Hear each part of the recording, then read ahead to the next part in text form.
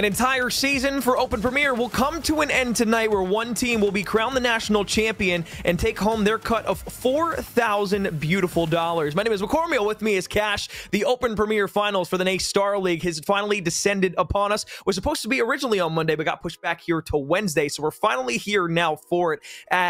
Amber, how you doing tonight, first and foremost? Yeah, no, I'm doing great. I mean, we've got a great matchup ahead of us, Northwood versus Fisher College. I mean, again, two heavyweight collegiate programs, and we're in for a good one. We are, absolutely. It's going to be fun here throughout the entirety of the night. A best-of-7 series between two incredible teams. Northwood coming off of the Varsity Premier Championship that took place back in April. That was out in Indy for that beautiful best-of-7 that they were able to take almost swiftly against Oklahoma Christian. Few bumps in the road, I will say. Admittedly, there were a few times early on in the series where it looked like Northwood was going to kind of fall off just a touch, but Oklahoma Christian, unfortunately, whether it was at their hands or the behest of Northwood, unfortunately took away a couple of the maps early on in that series. They went down to an 0-3 deficit, 1-2, but then Northwood was able to close it out in a map 6 control. Northwood trying to maybe DoorDash the series a bit faster, though, try to get it over a bit quicker. This Fisher roster is very good, though. On the other hand, they're looking to go back to back here instead of Open Premier, Cash, and that's kind of where the story brings us. Yeah, it's definitely something that they want to continue to do. They've kind of ran, maybe under the radar in a sense in this Open Premier division, trying to, steal away these, championships where they can. And now all of a sudden Northwood gets down to this division, and it's suddenly maybe a more contest-worthy grand final. Fisher knows that. Northwood knows that here too. But like you said, Northwood, though, they've just dropped down to Open Premier, it's one that they're looking to kind of take, like you said, maybe in a quick fashion, right? We can't understate how good Northwood is. I feel like every time this team is, on the docket or on the screen, you have to talk about, again, how good they have been, no matter who they're playing or where they're playing. And things can also look to kind of talk, you were talking before the show, the dynasty question mark potential with this Northwood team. I mean, it's a question you have to ask at this point because of the continued, not semesters, but years of collegiate dominance. Yeah, and I think that's, it's not really a think question. It's more of that started back in the Vanguard year when you had the roster of Radial, Fame, Bink, and Infinite. That was probably one of the best teams, if not the best team we've ever seen in collegiate Call of Duty. Maybe taking away from kind of some of those shades that we had back in the Ottawa days, where we had the Ottawa Black and the Ottawa Gold rosters, where those two teams were incredible. You had Noisy on that roster. You had Hoop Tape Herbie, and plenty of others that I could continue to list off and just go over because they were so good. But Radial and Fame were a part of those rosters. Radial, the only player to ever do a back-to-back championship in collegiate. Now there's opportunities for these teams to continue to go on and maybe even three-peat that. Radial no longer with Northwood. Fame no longer with Northwood. They're on to pastures new, and of course Fame playing with Rocker last year instead of the CDL. That was a beautiful step for him in the best direction of his career this year. Going to be playing on the Los Angeles Guerrillas. That really not pertaining any important information to this, just kind of letting you know where Fame's careers went in the present. But I will say this, Bink and Infinite still on this Northwood roster from the Vanguard year. Not only did they take home the championship in the Vanguard year for the NSL League, but also in MW2 earlier this year, as we mentioned, in Indy, both of those guys were able to win a championship with Dak and K-Tob. That's the difference here. That's the big maker. Mock, usually the one that plays for this roster, but instead being subbed in is K-Tob on this Northwood University team. And on the opposite side, another big change, Amber. Silly no longer playing with this roster. Phantom stepping up in his place, was the coach for this team last season. Yeah, Phantoms are going to be a major, addition to this team in the sense that you just have an idea, it's familiarity, right, with these players, and of course, going to be an upgrade in a sense. And I mean, Silly world champion, no knock to him and what he's been able to do, but again, you have Phantoms and suddenly you have rapport going up to an even higher level than ever before for this Fisher College team. So it's really exciting to see that, again, you were able to go, even on the low end, 1-for-1 on this trade, and know that the roster isn't taking any kind of hit with Silly stepping out. Absolutely. And I mean, as you kind of hit on, you have that cousin, that bloodline duo coming back together with Phantoms and Rex, who within the Vanguard year played incredible alongside one another, qualified for every single Challengers Elite, except for the one where they decided they wanted to split up. And guess what? Neither of them qualified that Challengers Elite season. So it kind of gives you an idea of the synergistic duo that they have between one another. And that's going to be on showcase in full here tonight for Fisher. So talking back-to-back seasons for this Fisher roster, are they going to be able to do it, or will they be brought down a step by this Northwood University roster, because with Northwood and all the accolades they've built up with themselves, again, we're talking dynasty with this team, and that we're not just talking about a season or two where they're good. This will be their third, almost fourth consecutive championship around one another, and going into the new year of Call of Duty for Modern Warfare 3, they have a chance to take that to the next level once again. Now, I will say this, in the collegiate scene, Amber, this next upcoming year for Modern Warfare 3 going to bring a ton, and I mean a ton of incredible new talent, and we're gonna have people from across the board. Saints, I don't know if you know him, big guy from back in the day for the Call of Duty scene. Yeah, retired for a little bit, back in college, trying to make himself known as a big star. Exotic, another big name, going to be in the collegiate scene this year as well. There's tons of players who have seen what the collegiate scene for Call of Duty has been able to bring, not only for players' careers, but their education as well. And they're bringing themselves over because they want to better push that narrative forward and be able to compete for the chunks of change that are being put up in tournaments, specifically like tonight, where the $4,000 prize pool is going to be the name of the game. So, talking series in a broad aspect, Northwood, Fisher, which is the better of the two teams? Well, as we've already said, Northwood has the favorite in terms of being able to take in this best of 7 series. But Fisher, having the accolades of being the champions from the last Open Premier Finals, they are going to be very difficult to beat. Not to say that this Northwood roster isn't great, but K-Top being in for Mach definitely changes the vibe up just a touch.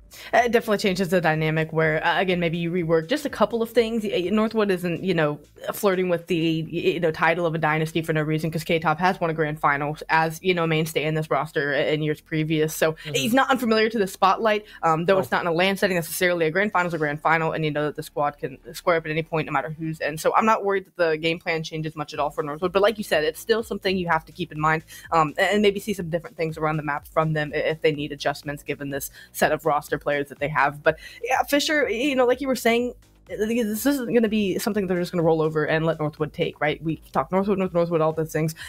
Fisher knows how to win, and they've continuously done it. And like you said, they've gone back to back, and this is something they want to continue to do. Someone's winning streak ends here tonight as far as grand finals are concerned, and I think that's more so a lot of pride and ego on the line in a sense, right? You're not playing in you're not playing in an esports arena. You're not playing somewhere where a ton of people are watching in person or anything crazy like that. The environment at home. Got to play for, again, the pride and the chunk of change, like you were saying, where it's like, okay, who wants their streak to end tonight? I think that's going to weigh a little bit more on these teams' mind than anything, because everyone wants to snap a winning team streak, and both teams are trying to do that for each other here. Obviously, Fisher trying to defend their Open Premier division, not only that, but their back-to-back titles. And Northwood, they're just trying to dip their hands in a couple different jars and see what they can take. Absolutely. Well, I will say this, folks. We have the match set up now for ourselves. The David versus Goliath, Northwood versus Fisher. When we come back from a break, we'll talk a bit more about our maps and set up our grand final and the stage that these guys will be playing on for 7 maps. Potentially, of course, that is. First to 4 will be able to take it. We'll find out who's going to be a champion when we come back from a break.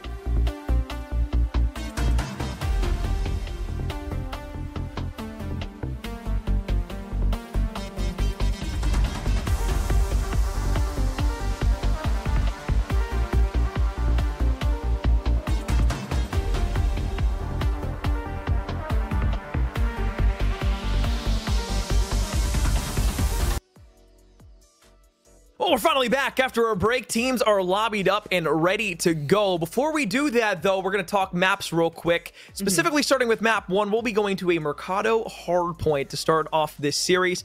Amber, we've said it I don't know how many times. It's the deciding factor in a series. See who comes out of the gate hot, but realistically speaking, it gives us a gauge on how teams are going to be playing and kind of feeling each other out throughout the series. Mercado, a bit different though, obviously 7 hard points on the map. If you're joining us and not familiar with the game of Call of Duty, well, let's catch you up to speed real quick. Mercado, one of the most intriguing maps, I think, throughout the year. It's grown on me quite a lot, and I think it kind of stems back to that big comeback that Sensors team had.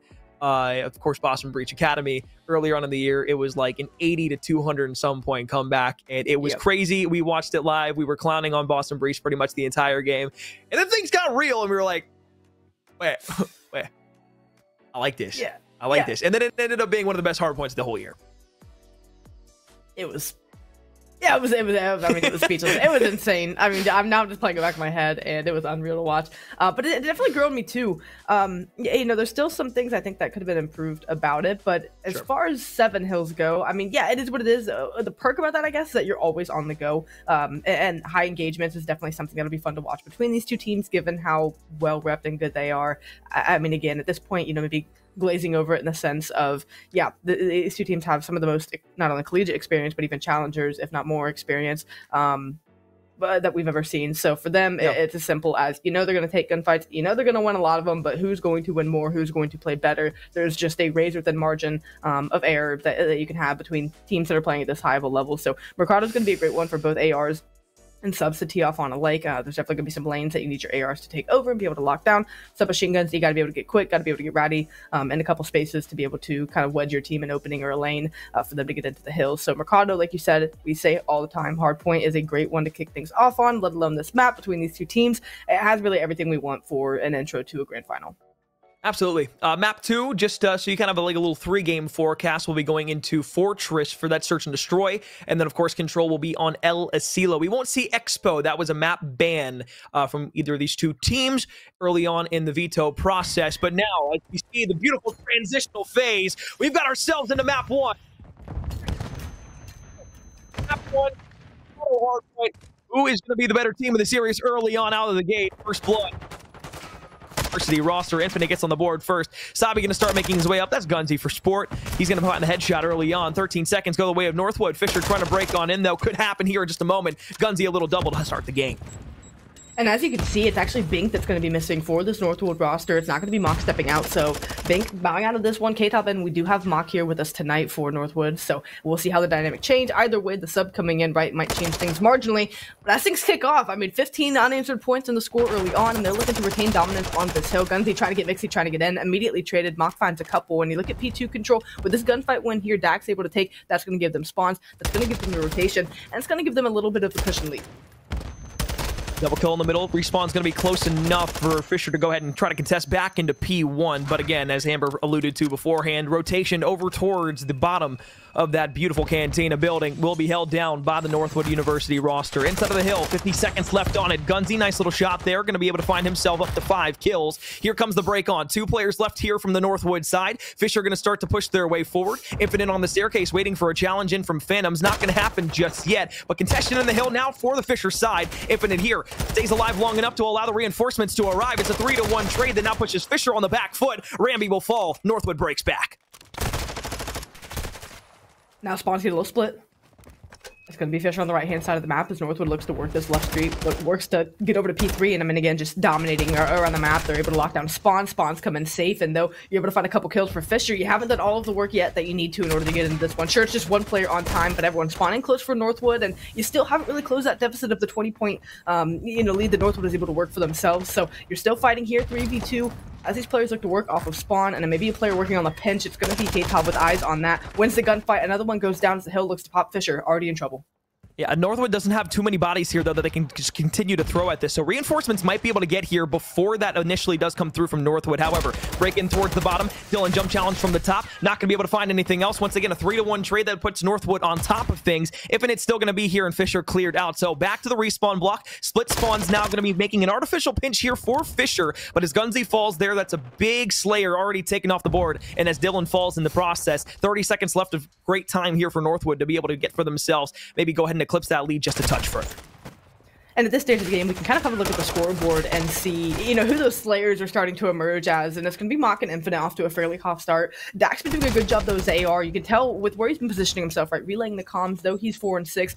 Again, it's very early on in the game, but what he's doing and positioning around the map is absolutely helping the team. Infinite getting around the sub, making things happen. And Gunzy, the one with the hottest start for Fisher College. Hoping to get a couple players on board again so early on, but you can see who already has the hot hands here in this one. Such a small hill, difficult to break at times, but Fisher's able to set up on the outside. Unfortunately, not for too long. Northwood breaks themselves on in. So Ramby going to be forced to go ahead from the north side of the map, force his way down. He's got 2 teammates in from behind. Mock's going to be able to find one, though, onto Guns. Each raid comes in immediately after the fact. A 20-point lead continuing to grow as Northwood has now found themselves full control of the hill. And look at the spacing they're taking up. Again, out of Northwood, this isn't shocking, but it's so impressive to see how well they don't just, condense and turtle everyone to the 1 point. You talk about it being a small hill. It gets a little cramped when you have all 4 players sitting in and around it. The space they're able to take up forces Fisher to spawn far away. 20 seconds left, and they're going to have no chance to get it this wide because that hike across the map, let alone taking gunfights, is going to warrant them 5 seconds, but they know they have to make the rotation. 3 go down in succession. That leaves 1 player left, and Gunzy at the new hill. Sure, spawns come in safe, but again, with Northwood's complete map control, they know exactly where these players are. They know exactly where they need to be to find these kills. And now it's just a matter of knocking them down again. And I mean, you detailed that absolutely perfectly. There's just no way that Fisher's going to be able to contest even close to that other hard point. So now, sure, you have the entire courtyard set up for yourselves. You have a few power positions in the top of the warehouse. But as things continue to push forward, there is going to be a cruise missile called in over the top. So Streak invested here from Northwood. Going to try and break themselves in. Mach on 5 in a row, trying to go ahead and potentially might be getting himself another one. Not going to hit anything. I believe he hit the top of the warehouse there. Blue in the kill feed, still flying through for Fisher. Phantoms with a double. He's going to at least be able to now find 3. So, for the meantime, the bleeding has stopped just a bit. 30 seconds of time here. This is a really good opportunity for Fisher to try and tie this game up. To finally clips the deficit that they haven't been able to come since P1, and that came down to Gunzy winning and getting the better timing in the alley for this rotation. But as I say that, I mean, again, Northwood always able to throw numbers at you just when you think you're clear, just when you think you've done enough. Northwood show you that you always have to take it one step further. Now they're going to have to bully it out from the front, from hedge side, and good luck taking these ARs off of these power positions in these windows. Dylan Rex from down below, trying to find anything he can. You're going to have to trust yourself like Savvy to get in the mix and get those engagements going in order to get this kind of break. But another 3 for 1 in the feed. It is Northwood dominance through and through. And though the scoreline is getting close, it has been all Northwood here on this Mercado. It really has, and I think that, kind of perfectly outlines when you look at the actual Slay numbers. You look to the Fisher side, 7 and 13 from Dylan, and it really doesn't get much better until you find Gunzy at 13 and 12. Only one positive, but the game is still close, and that's the biggest thing that they've been able to do. They've hit and converted on the time that they've needed, and have been able to at least keep the game close for now. But Northwood, once again, full control of the Cantina building as Infinite finds himself 3 in a row. Backside staircase needs to be careful. Dylan tries to challenge around, but it's 3 kills once again that go all red. Northwood, as soon as Fisher closed the gap, were able to expedite that process, get themselves a bit of buffer room to work with. It was a beautiful point you made about it's close and they're not even performing slaying-wise as well as they could be. And that's just something they have to take advantage of while they're in that moment because, as you said, now they're starting to extend this lead. Now you find yourself down once again 30 or 40 more points. So the deficit you worked so hard to close, if these guns don't start getting hot by really the start of the next rotation, Northwood could very much put this away. So it was something, and it still is something that could possibly work in your favor. You got to think, if these guns can get hot, surely this game could turn on its head.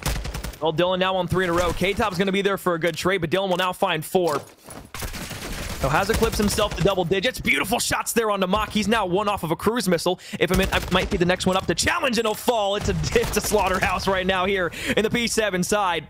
But Dylan will finally come to a rest. However, utility in the back pocket, still keeping this margin close as Fisher. And as they hold this hill down, if they're able to convert on all the time that's left, they could take themselves a lead here as we rotate back to P1. doing everything they can, knowing how valuable this time is. I mean, neither Beautiful. of these teams going to end up wasting any hill time. They know how important each point is versus one another. And just beautiful awareness, beautiful shots coming in from all of the players here. Again, those slang looks different for each player. It has just been a testament of the highest of skill that we can see here in the collegiate scene. And the scoreline starting to reflect that now as Fisher takes their first lead here in this Mercado hardpoint. The second rotation is now popped. This game could not be closer. It's kind of like a, a well-oiled machine in that sense, right? Fisher doing everything correctly to keep themselves close simply because each person is willing to do the work. Hill time shared out almost evenly between the team. Ramby, sure, a minute and 20 kind of leads the way in that regard, but everybody is willing to get down and get dirty, get inside of the hard point, and make sure that Northwood has a hard time being able to take solo gunfights around the map, which they necessarily haven't been doing, but it hasn't really been working out too well for them across the board. A lot of kills have gone the way of Northwood early on in this game. But again, it has not mattered all that much because Fisher is capitalizing on the small little opportunities that the Northwood side has been giving. And that's what's scary is if the slang looks to level out, Fisher could absolutely blow this one away if they need to. And we're getting, closer to the point where there's not much room left to blow the game wide open, and the scoreline continues to climb and really just handshake leads. But again, as the slang looks to potentially level out here the back half of this hard point, what does that do for Northwood? We're seeing it unfold here, though they have another 10, 12-point lead. Again, Fisher doing all the right things, and if they continue to execute, they should be able to stay in the running for this one until the very end. Northwood, though, they're always going to have one more trick up the sleeve.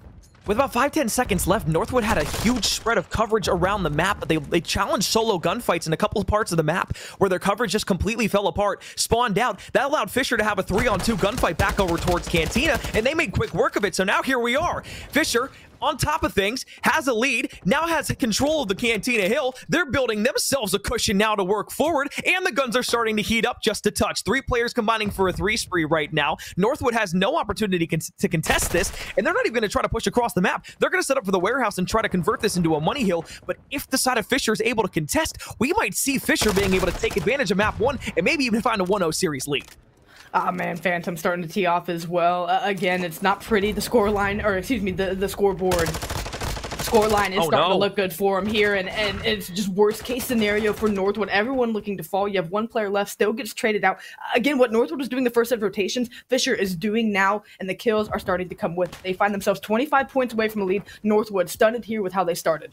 A win on the loom here for Fisher. Not exactly what anybody anticipated coming into this series, but very much on the card of possibilities. 2 players now pushing. Dylan will line up all 3 off screen. And now Dak, the last one alive, to try and make the hero play. He'll fall. All 4 down. Fisher, the opportunity to close out map 1 here. 4 players and 4 arrows now making their way across the map. It's a team push here, but with 3 seconds left, they have to convert. Dylan will line up another 2. Mock there, and with no contestant in towards the point, a stunner in map 1. Fisher takes it without silly, a 1-0 lead, something that nobody thought was going to happen on the Mercado hardpoint.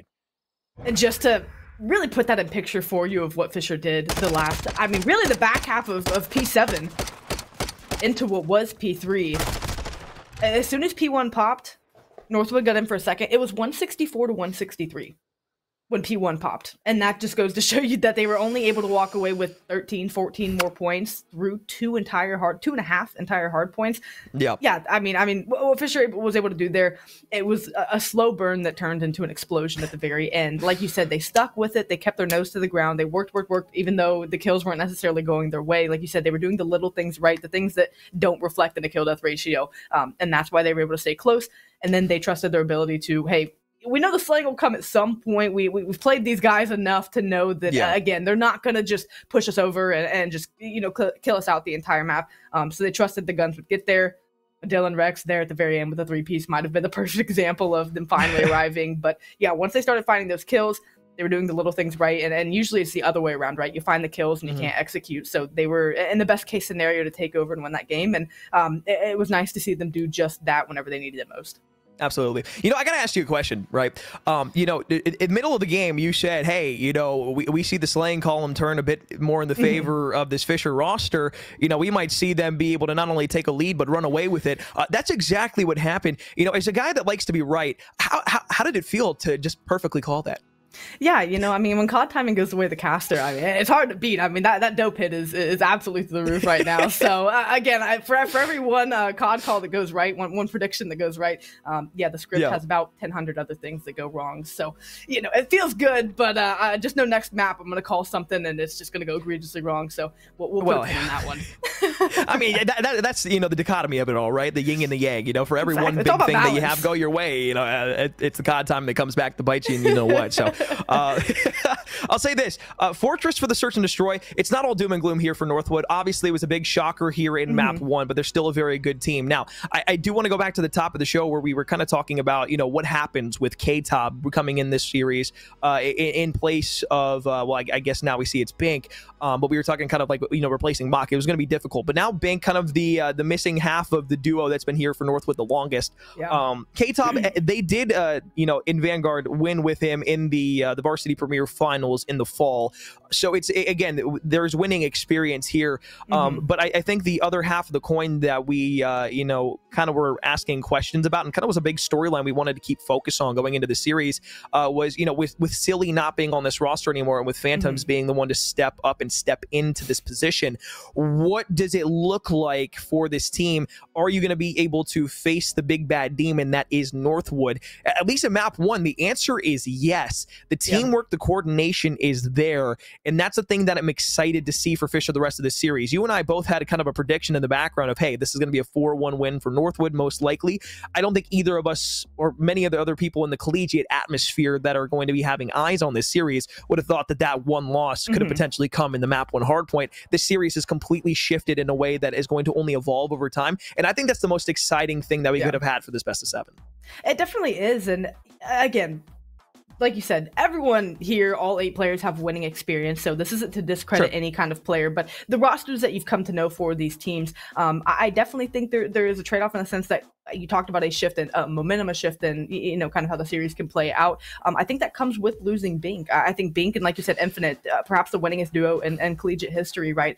You lose the other half of that duo. They've been a part of this roster for the longest. They've played together for so long. I think that definitely is a missing link from this team. And again, K-Top absolutely has won with the squad before, but Bink has always been a core to this roster. And I think, you know, maybe feeling a little bit of him not being in the starting lineup could be a thing. But I think that's also maybe shifted, you know, and maybe exemplified a bit more with also Phantoms and Dylan Rex being back together on the other side for Fisher. I think that's definitely something that is kind of making that feel a little bit worse. And we saw there on the Mercado hardpoint, right, how well Phantoms and Dylan Rex play off of one another. They are just so compatible. Play styles, and again, of course, being family, that definitely gives you some rapport by default. But again, Ramby and Gunzy also pairing in there are just fantastic players to have for Fisher College for this run. And yeah, we said Northwood was a favorite. I think without Bink, I do think they're hurting a touch. And like I said, the margin of error is so small that even hurting a touch is enough for Fisher to blow that door open, take advantage, and use, you know, the chemistry they have as a team to take advantage of that. Well, we'll put a bow on map 1. Dylan, Phantoms play so well off each other. When one gets going, the other one follows in tow. That's exactly happened on the Mercado hardpoint, but now we find ourselves in a Fortress search and destroy. Offensive round here for Northwood to start things off. They've got themselves full control of the museum building and towards the middle of the map. Big problem is, though, they don't really have any sort of site control over towards A, and you can see where Fisher's set up. You've got Gunzy, you got Phantoms looking over towards the A courtyard. It is going to be one trying to challenge out, though. Infinite with the bomb in hand, and you have K-Top all the way in the back line. Dylan will open up with the first blood there onto Dak, so that'll give a 4-3 advantage to Fisher early on. 35 seconds ticked off the clock, and it's still draining. Northwood needs to find themselves a little bit of space over here on A. K-Top's been trying to watch, trying to get eyes on anyone, and when he does, he gets his head ripped off. Gunzy gonna find the kill, gonna lay down. Phantom swings the corner, able to find the kill, and now you're trying to do a dance. Moxie able to find one, but Reamer gonna have to come your way. Bomb's going to be down. The swarm comes in, you're able to find one, but again, kick down the doors of the SWAT team. Surely one of you can get the trade. Fisher do just that. Early round on the board, and as you kind of said on the break-off, not convincing site control, if any at all. K-Top was the only one playing there for the A site. And my thing with search and destroy is objective play. I think it gets swept under the rug a bit too much. Now, granted, it was only one round, but we've seen a lot of COD. We've seen a lot of MW2, so I feel justified in saying that. But again, objective play, when it gets put to the wayside, when it's not prioritized, you get picked early. You know, now suddenly it's harder to make a the bomb site. You know, a teammate put the timer on your side. So we'll see what Fish looks to do on the other side, as it looks to be a little more decisive towards this A site early on. Yeah, they're going to have 2 bodies here, try to press up on it. You can see K-Top trying to play the default back off, and Dak trying to press himself up and towards Art. Gunzi will lay down, look for the double hop up on the window. K-Top was stunned out. 95 HP, but the bomb goes down. Rambi backs off. Challenge for the first blood still on the loom.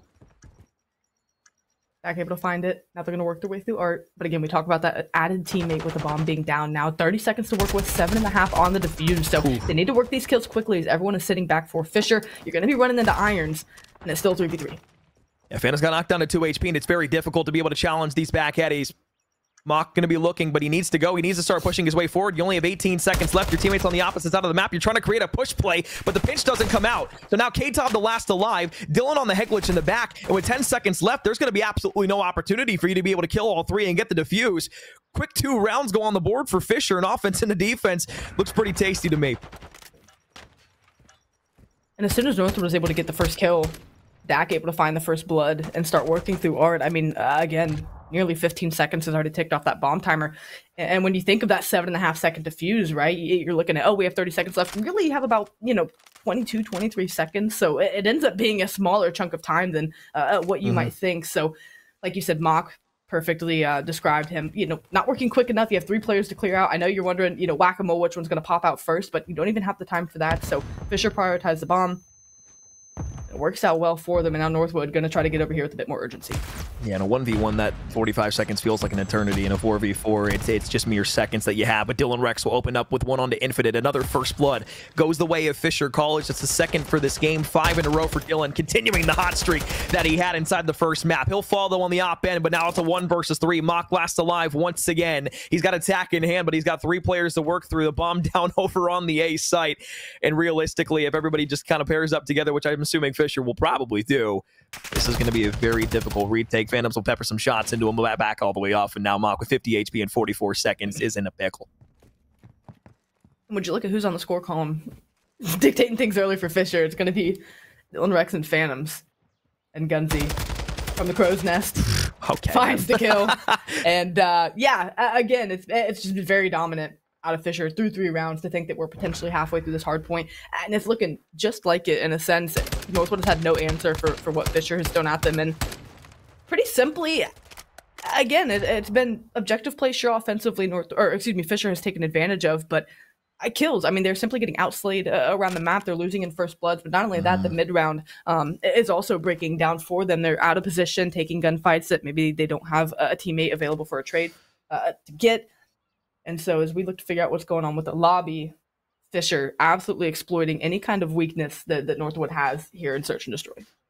All right, well, the 3-0 lead for the side of Fisher, barring any sort of things that we hear in the background. It was a player disconnect on the side of Northwood University. So, that being said, we have found ourselves in a situation where we're back with you again. Hello, folks. It's a pleasure to be able to bring you this Call of Duty action here tonight. It's been a fun series to watch so far. I mean, we have a 7-game series potentially in front of us, but I think the big storylines is that we've all kind of, been talking about for, the last 15 minutes since the hard point ended. Yeah. Fisher looks good. And I don't want to, credit this to, it maybe being a silly issue, because I don't think that was any sort of the problem. But you do have a coach now coming in as a player who is also one of the best players within the challengers the last 2 years of COD before the MW2 season. So not only do you get that knowledge of being able to spectate the game from an outside perspective for all that time and then be able to use that knowledge back in game, but now you're able to pair that with the connection that you've already built with those same players. So it's not like you're just, injecting somebody different or somebody that doesn't have any sort of insight into the team into your comp. You're getting somebody who already has synergy and knows how to talk to everybody, knows how to just talk to people. That's the most important thing. When you're communicating with your teammates, it's everything. So being able to call out the important things, being able to, kind of give those little boosts of like, hey, nice. You get one like that. Like those little interjections are just those things that your brain picks up on. You feed off the energy of your teammates, and that is able to propel you forward. So Fisher looks very good in this early series. It's not all doom and gloom for Northwood just yet, but they need to kick themselves into high gear, specifically down to 0-3 deficit and already down 1-0 in the map count. This is looking like not only a different Northwood roster, but one that was not ready to play today. It definitely seems like they've come out flat. That's really a good way to describe it. The slaying sure took off for them in the hard point, but it's just kind of been lackluster, a little uninspired for them for now. And again, just been a map and a half, so it's not to say, like you said, doom and gloom or that it's all over yet, but Fisher really have come out like, yeah, maybe with something to prove in a sense. It feels like again, these are two of the best collegiate teams that we have in the space to be able to watch. So again, Fisher coming out and being able to win the way they have, again, the scoreline was close in map 1, of course, but the way they were able to kind of stick with it, it didn't start out very well for them, and they were able to swing that into a victory. How well they were able to start in the Fortress Search and Destroy is definitely a testament to just being well prepared. And I don't know if that means scrims for this team on NW2. I don't know if that means just playing with each other for the last couple of weeks. But it doesn't seem like they just got off MW3 and booted up MW2 and just started talking to each other for the first time in a couple weeks. I mean, it seems like they're feeling really comfortable playing with each other, even at this point in the game. And it's something that, like you said, they feel good enough and ready for it, that Northwood have kind of just been caught asleep in a sense. Yeah, I guess the best way to kind of put a little nice bow on this is to just say Fisher's not a bad team. We just knew that Northwood was the better team coming into this. So it's not that this is a surprise because Fisher's just this terrible team coming up against Northwood. It's just more of a surprise because Northwood just doesn't seem to be playing up to the standards that we have them at, because we were talking Dynasty before the series even started. So we're going to step aside, take a quick break. We'll come back with an update on the Search and Destroy and the series overall. Until then, stick around, stay tuned. We'll be back with the grand finals for the Open Premiere in just a second.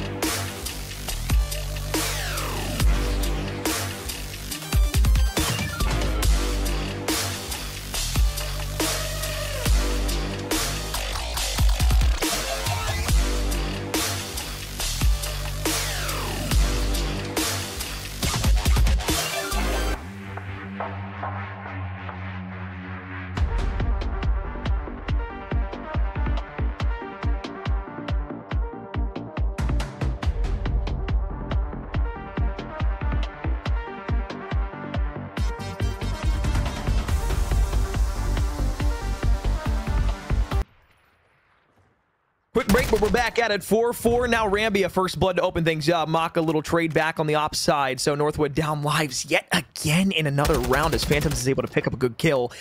It is still 3-0 for the side of Fisher, looking to potentially be a 4-0 lead here, which I don't think anybody expected. But on the back end, 45 seconds left. Defuse timer still on the loom. Mock and K-Top still trying to fight back to site. Fisher winning another first blood to start off the round. Again, something they've dominated here, winning 3 out of 4 here in this potential 4-round advantage that they'll have. But it's just slow retake out of Northwood. And I mean, again, you're going to put a sniper into play. Cool, that'll find a quick kill. But it's just been slow. It's been split. I'm shocked at how isolated the players are playing from one another, given that they've had such a hard time not only finding kills, but trading them out.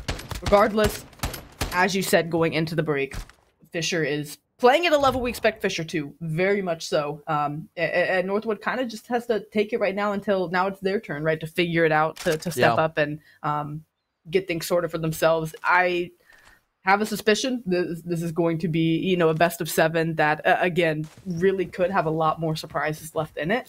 Yeah. Fisher right now, though, poised and 2 rounds away from taking a very quick 2-0 advantage against Northwood here, but still a couple rounds left. Northwood still has time to figure it out. But bomb left in sight for the moment, as they're looking to try to work towards A at least.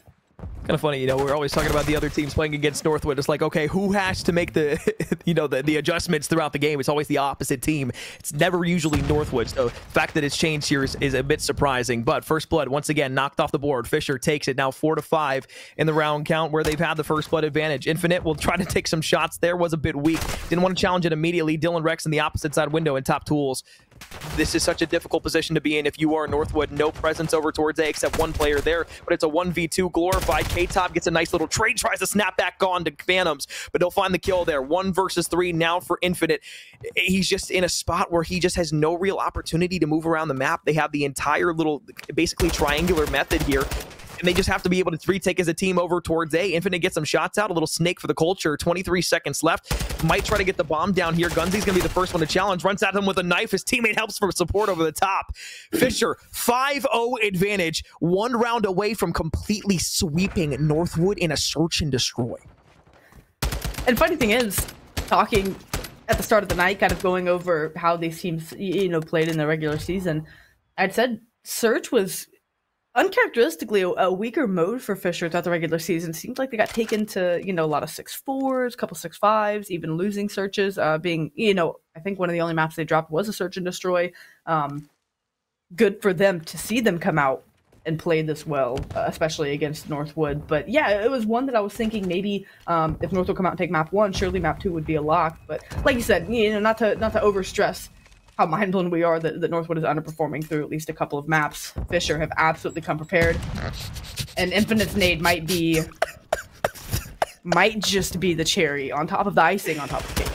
Oh, how symbolic of the series so far. A nade that should have went through the window just bounces back, takes not only himself out, but his teammate with him in the process. And it's so poetic how Poetry things emotion. continue to go. Fisher College, 6-0 over Northwood in a search and destroy, a 2-0 series lead to give themselves now. Amber, this is a series we have been waiting for, the collapse, at least in the first 2 maps. The Northwood roster. This is fun. I'm not going to beat it with a dead horse anymore. We're just going to talk about the good things that Fisher did throughout that search and destroy, which was a ton. It was everything. I mean, again, it was objective I guess that was. I guess on the A side. Okay, we're good. Okay. Surely our math isn't that bad. Yeah, it was everything. Offensively, took good care of the bomb. Got the bomb planted. Great positions. Though they sunk back.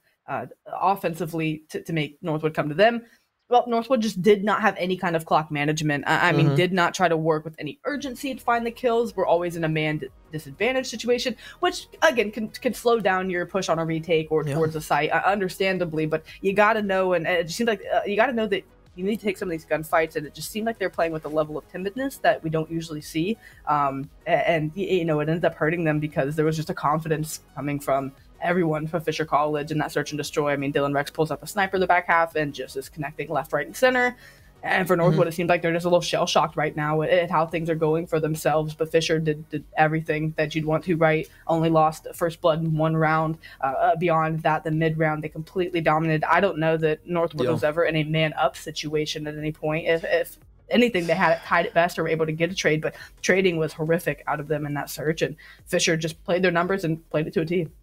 Yeah, I think the only round where they had the numbers advantage was the second round, where it was bomb down situation. They get the first blood, but then they have to retake the map. Everybody was playing slow, and it seemed like they were playing almost apprehensive against this Fisher roster, which was really weird for me, at least, to see, because we don't usually typically see that out of Northwood. They're a very fast-paced, aggressive team. So the fact that they almost felt like they were on the back foot through most of that search and destroy felt a little odd and almost off-putting to me. And I'm sure you felt that kind of same way. There seems to be almost an angst out of this Northwood team right now. So we'll step aside here. We'll take a break. We'll come back for a map 3. Fisher will have, of course, a lot of momentum going into this next control map.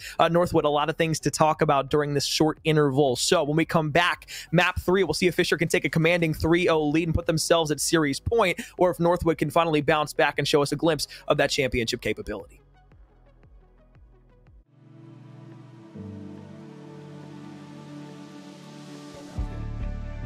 I'm Ryan Pruitt.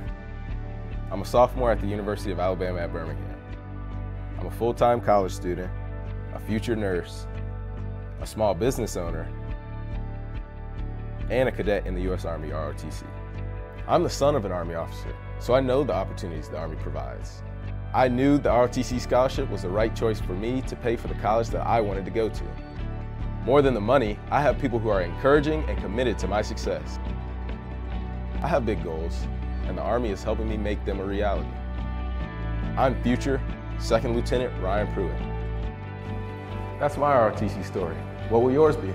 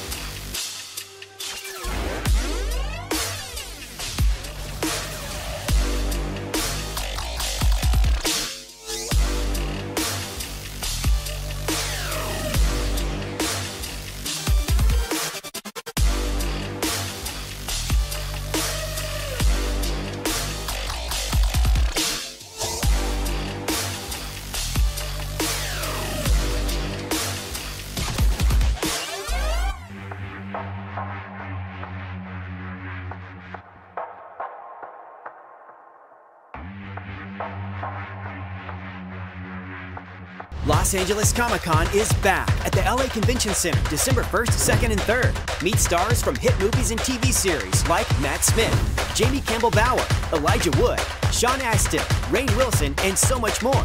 Shop over 800 exhibitors and artists. Experience the vibrant cosplay community and immerse yourself in the gaming and anime hall with tournaments for Mortal Kombat and Street Fighter all weekend long.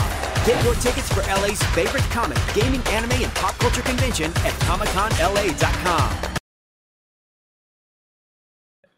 Well, it's been an intriguing series here so far. Fisher College over map 1 was exciting.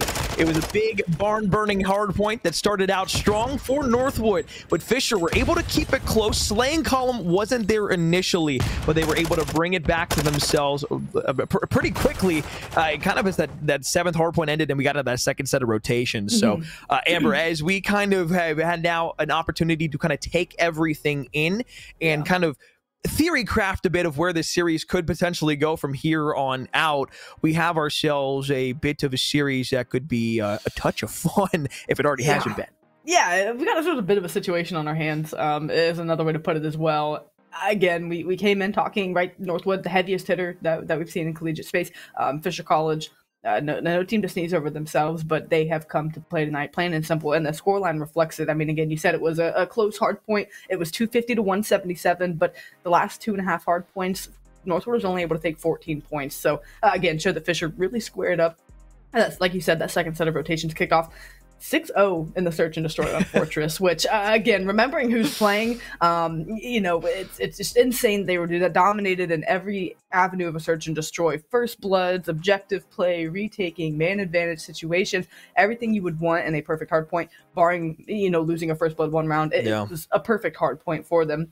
Like you said, this is where it gets fun because Fisher could go to series point here, and you still know in the back of your mind Northwood could flip a switch, or I don't even know for them if it's as simple as flipping a switch at this point, because the panic button's right beside that, and they're kind of close to hitting either. They really got to make a decision here. But you know it's always a possibility. Even if Fisher gets to series point, even if the roles are reversed and Northwood is here, you still know that either team could push this to a Game 7. So I'm not ruling out a Game 7 at any point of this, but Fisher could put themselves in a damn good position to put themselves up at 3-0, let alone maybe a 4-0 closeout here. We were talking DoorDash, but it might just be the other way.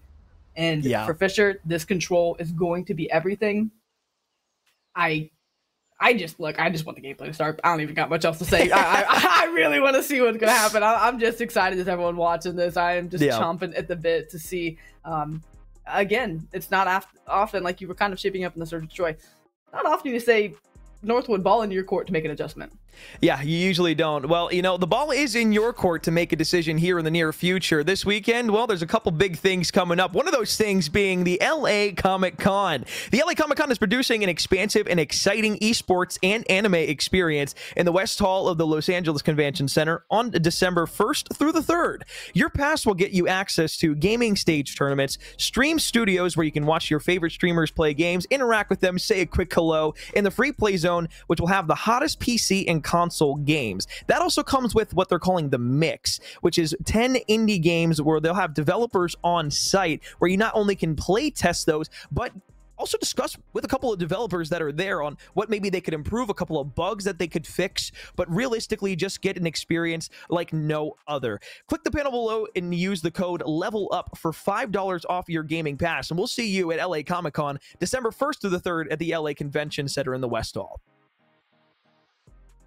And as I said before, you know, being a fan of anime and gaming, of course, that seems like something that'd be right up my alley. And if I wasn't in Boise that weekend, I would probably be in LA. A little expensive to get out there, I'll admit it, you know, being a Florida boy and all, but it does sound like a good time. So if you are in the LA area or would like to maybe travel just a bit further than you might expect during a normal vacation, go ahead and check that out. Once again, use code LEVELUP and click that panel below to be able to get yourself your gaming pass and $5 off of your purchase. Yeah, I'll be honest. that 6-0 search and destroy really did surprise me in a lot of ways. I thought after that map 1, it was going to be a moment where we saw Northwood falter just a bit. I didn't think we'd see them break. I thought we'd see them bend. But the first 2 maps, we talked before the series, we wanted to kind of, highlight the first 3 maps to really say, hey, look, we get a combination of all 3 modes. We get a little bit of that Neapolitan ice cream. We get to sit there and enjoy the chocolate, the basic vanilla and a little bit of strawberry. It's great. You get a good taste.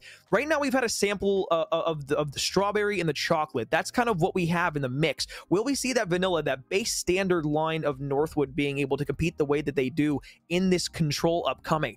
The slaying numbers were not great in that first hard point for Fisher, but it was the fact that they kept it close and then were able to outslay Northwood in map 2 that scares me, because when Phantoms and Rex were able to combine the 2 of them together and allow Sabby and Ramby just to run around the map, that created a scary concoction. First Blood, sure, they're everything. Fortress is a small map. You can very easily get mixed up just a touch, but a good team like Northwood should never fall 0-6 to an opposition, specifically in a grand final where they've proven themselves time and time again. They've won 4 straight in Ace. 4 straight.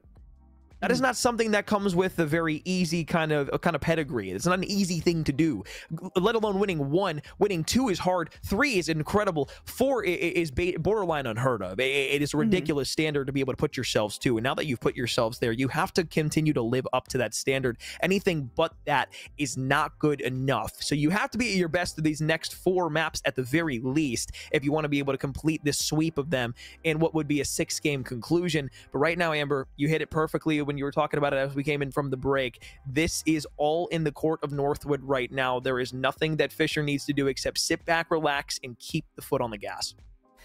They absolutely need to. And Fisher just have to take care of business, like you're saying. For Northwood, it's, again, a dynasty in question. Now, only 2 maps have been played. Again, it's something that really this control kind of hinges on. But yeah, you've never seen them hit the mouth quite like this. And for Fisher, they're coming out and just playing their Call of Duty. They are playing not even unexpected, right? They're going out and doing what they need to. It's just, very impressive for how composed they've been the entire time, especially with how tested they were in map number 1. I think the CLO control, much like the Mercado, it's going to give us a full scope again of all of the positions, right? Fortress, like you said, can kind of be a ticky-tacky, a weird search and destroy at times because it's such slowed down mode. You don't quite get the full scope of kind of that run and gun play style we saw in map 1. Here on CeeLo, even more so than Mercado, both ARs and subs alike, you are going to see the scoreboard really put separation as to where these teams are in the series. And this is Northwood's one of their final chances, if it ends up being a sweep, to kind of answer back and to hit back and show Fisher that, okay, we're not quite done here yet. And that was just, quite the fluke, quite the slip up on our part for the first couple of maps. This is CeeLo is going to be damn entertaining. It really will. I mean, and just to kind of piggyback off your point, those SMGs mid-map, that's going to be your kind of stronghold. You're going to be the ones getting your team's position in towards that A site on that control point. Those ARs out towards the north portion of the map on that radio tower, those power positions that you can get from that, so crucial throughout the game. Watch as the top of the terrace, can watch those double doors from each side of the peek out from the middle map building. Great. Then you look to the opposite side of the map. You look to that B site. You see those big windows. You see the top of party. You look over towards the field side. You say, hey, this is a really open area. We cannot allow our ARs to falter here because the SMGs need to get aggressive and they need to be the ones that can play over towards that fencing. Wallbang's not going to be much of an option here. So Ramby up top, going to find his way over towards the middle of the map. It's going to be the offensive side here for Northwood University. 2 players out over towards B. Infinite will find the first blood on the round. Sabby will fall initially, 30-29. The B point seems like it wants to be the point of contention for Northwood early on. Double bodies on it. First stick of progress going to come in. Mock with a good nade. Dak going to get in the mix here early and try to find a couple kills. Push this line of defense back for Fisher, and they've done just that. Second stick of progress nearing completion. As Fisher finally get a couple kills traded back out. Northwood still in a position, trying to find a couple kills before they get back on this one. Clock being stopped as well, so they're in a good spot here, up 1 life. This next wave of kills, though, going to determine really whether the site gets captured or not. Respawn the bread and butter of Northwood. Problem is, though, they let this B site sit for just a bit too long while Fisher was... I mean, they just kind of played a bit too passive. Northwood had the ability to get those reinforcements back over. They flooded through that field side. But now things can start to get a bit more mixy in towards the middle of the map. K-Top there with Dak. find Dylan for the time being. Another kill goes the way of Northwood. So as we sit here with the spread, north side of the map controlled by Fisher, but now south, it's Northwood who are trying to contest themselves on the A point. Double stack, now it's going to be a triple, expediting the process. First 2 ticks of progress going to be there. Contested in for a moment. Dylan finds one, but is traded out shortly after the fact. Now Fisher on the opposite end. They're playing defense, but they're only going to basically be trying to protect the tick over at B. And they're still in for the contest for a moment, so we'll see what kind of kills they can find here. Answer going to be none. As you said, they are just defending for a tick at this point. Dylan going to try to get up, get an advanced position here to try to push the spawning line back, spawn them in that back right corner of the minimap. As teammates still working off the spawn block, trying to get back over towards the site. 90 seconds on the clock. Northwood with the 2-life advantage as well. They have mid-map control. Now they have field control. Now they're going to push forward. This could be the moment that they close out the round. I mean, the spawns are just too far deep, and they have so many players pressed up in towards the middle of the building. Unless Ramby's able to make a hero play here for the double contest. I mean, you see the wallbangs come through on the fence, but he's not going to be able to touch the hill in time. There was 3 players from Northwood stacked up on that B point, and realistically, what that round came down to is Fisher just playing too apprehensive over on the B site for defense. They didn't want to throw lives away at the early portions of the round, and unfortunately, that ended up leading to Northwood having more reinforcements there, them being able to basically get 2 uncontested ticks of progress at at B. And then flipping the map back when Fisher was trying to make sure everybody got taken off of that field side. They just got a triple stacked it. Basically, that's going to end in about 10 seconds of time, you know, on the bad side when you have 3 players stacked on it. So that's just a good round on offense there by Northwood. We'll see what they have in response here for Fisher on the defensive side. Phantoms without a kill through 1 round. Very uncharacteristic and definitely something you can point to as, leaning on that slow start that they were able to have. They find the first couple of kills here, but again, I just think what worked so well for Northwood was that aggressive pacing. You talked about it. There's a team, that's their team identity, is how fast they look to play, and if they can keep that going here on a CeeLo, especially with how well round 1 went for them, they should be in good shape here. Infinite trying to get in the mix. No, someone is playing out left. Not quite in a position to be able to find these kills just yet. Maybe trying to work a pinch, but for now, A site safe and sound. 2 ticks of progress in as well. And again, Northwood, just no real urgency to get over towards the site for a retake. And they have the lives to work with. No ticks of progress over towards B, and you can see how far pushed up Northwood are into the spawn side of Fisher. So this is going to be a big, at least kind of shining bright spot for the moment. Not too much to worry about if you are Northwood now. Fisher going to have to try and recollect their thoughts and push as a unit back over towards B, but if you keep taking solo gunfights across the map, you're going to yield the same results here. Stagnation. What you had in round 1, that's why you weren't able to win on the defensive end. 2 kills in the back lines go for Dak. He's up to 3 in a row. Now 7 kills on the game, leads the lobby. 23 apiece, tied at lives. Minute 42 left in the round. Still plenty of time to work here on the offensive end, but you need to clear out your spawn. At least that's the first one. You still have K-Top lurking over by the building. And we'll see if they're aware of that. If he can play this timing right, should be able to find a kill, and at least gets 1 infinite with another. So that's another 2 down. Last 2 are going to be in warehouse, but again, you're just working on the clock, but back through your spawn just to try to get back in position to take some of these gunfights. Phantoms, the furthest player pushed up, having the slowest performance in this control. So you're hoping maybe this turn of events could get them going, could ignite the team. But they had 2 minutes and 10 seconds when they captured the A site. That time has been cut in half effectively now, just over 60 seconds to work with, and they are not making kind of move. I'm not sure what Phantoms are trying to do there, but Infinite, easy pickings for him, and now, again, going to look to get aggressive. Fisher, no real answer here through the first round and a half. Oh, there's 2 kills to respond, though, so this is the opportunity for them to get over onto B, excuse me. K-Top now, last player alive here to try and make the contestation. There's 2 players stacked on the point. Now a 3rd one's going to get there as well. You can see that progress starting to ramp up in intensity. First tick of progress going to be completed. Nade onto K-Top will knock off the reinforcements that were there. So off the spawn block, it's going to be a sprint to get back over towards the objective. Dak top window knocked down. Last player inside of the site is Gunzy. Sabi trying to be the hero here. Takes down Mock, and that's going to be the B site completed. We're tied up in 1 apiece. The control, beautiful as it goes, offense, handshake. And as simple as the CeeLo goes, it can just be 1, 2, 3, I mean, even better, 4 down. Completely switch things for you, and that was the turn that Fisher needed to close this round out. They got a good wave of kills and were able to make a good push behind it. Now they find themselves, as you said, making this even. Northwood going to be back on offense here, where, again, it was relatively simple for them. They attacked both zones. And we're left with Fisher just defending 1 tick over at B. We'll see what approach they take this time. Gunzy out to 10 and 5 on a 3 spree coming into the round. A bit more balanced of an approach coming in from the Northwood side. That silence popped. Gunzi trying to make a route through the middle of the building. Unfortunately, though, found out with the stun check. Infinite going to get knocked down just a touch. HP low. Gunzi still at 100. K-Top falls. Phantom support over the top. And Mock, the last one alive, over towards that B site.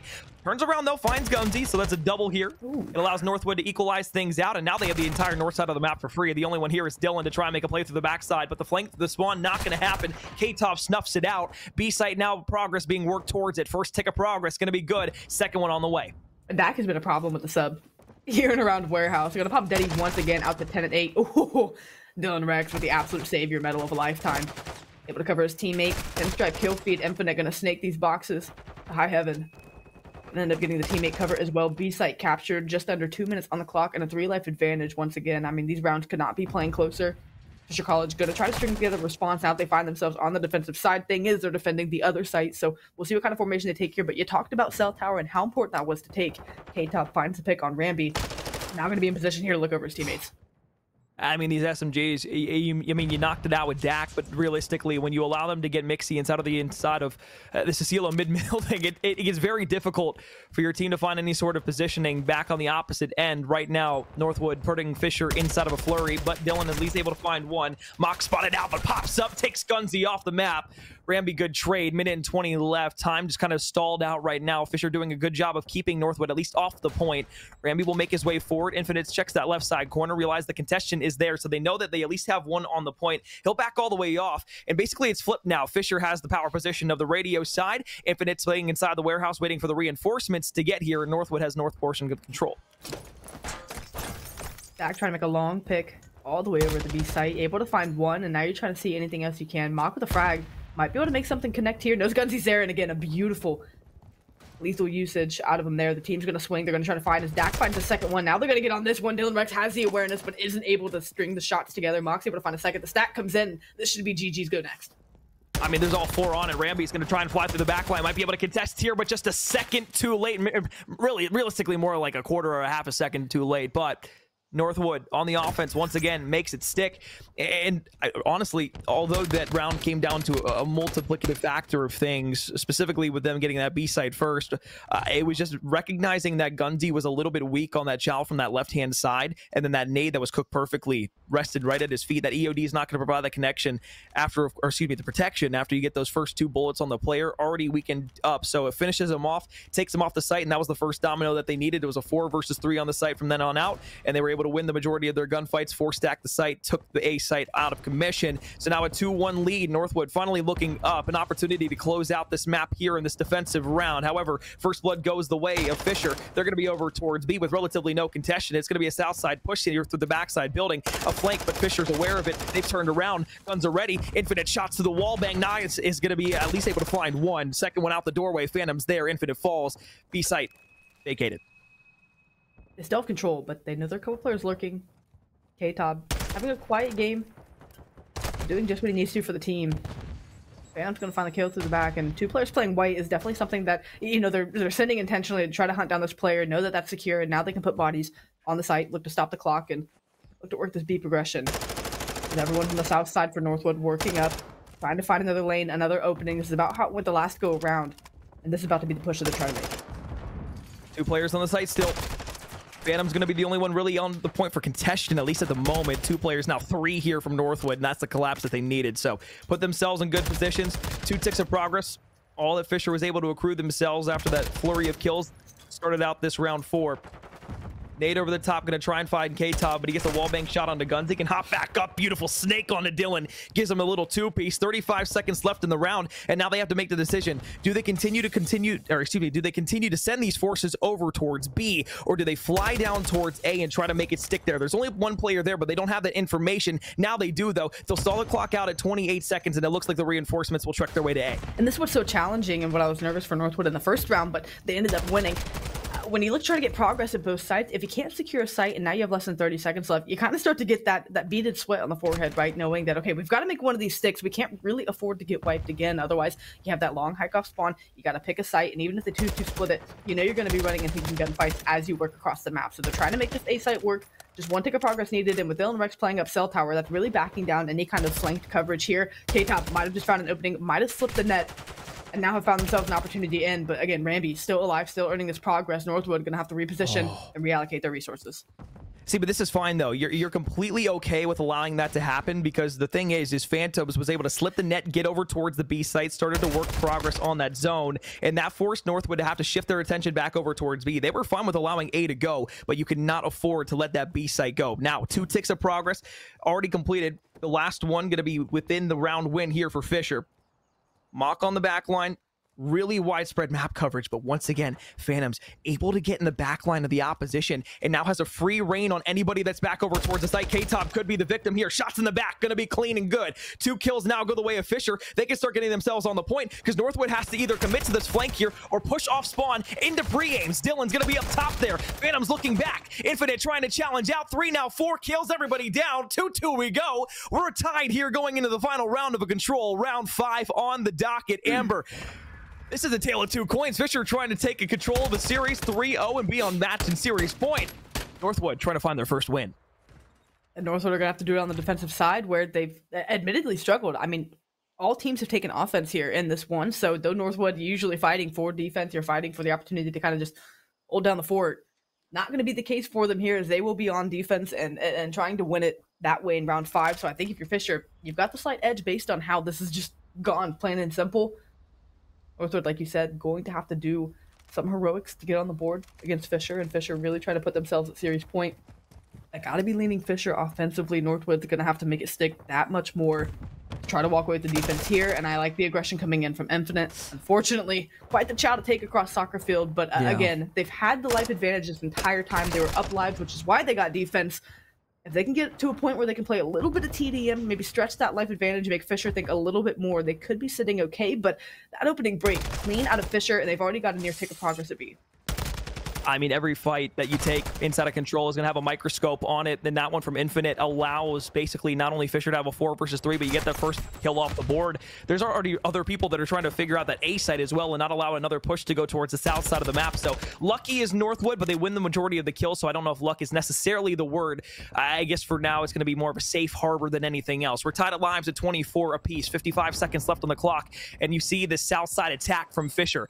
A site, their main objective now. Northwood going to try and break on back in. K-Top, first one to challenge. Phantoms is able to take him out, but Dak finds one on top of the radio tower and snaps to Gunsy inside of the point as well. Beautiful shots. First tick of progress completed, but the contest is in. Phantoms needs to be careful. He gets stun checked out in the corner. Ramby forced to back off, low HP, but now the spawn's going to be close back up over towards B, but K-Top has read it. He's up top party. He's able to find Gunsy, and that completely negates really any sort of pressure that Fisher was trying to put on that B zone. And that's huge out of Dak just to get the information and reposition with the pack. Oh my gosh, I thought the snap was going to be good, but doesn't matter. The Vaznev going to do just as much damage. Dak putting it on him here. Was 11-11 a couple of rounds ago. Now to 27-16 on a 7 spree. The crew's in the back pocket, 27 seconds to work with. Again, if you're Fisher, you got to be wondering when that could come to play. You know he's streaking here, continuing to roll over this team here in round number 5. Defense was going to be dicey for them. Looking a bit more confident here as they don't have anything to progress and the time still dwindling. I mean, he's just going on a tear through the spawn right now. He's finally put to rest, but there's still one in the back line, and it's Infinite trying to make the plays here.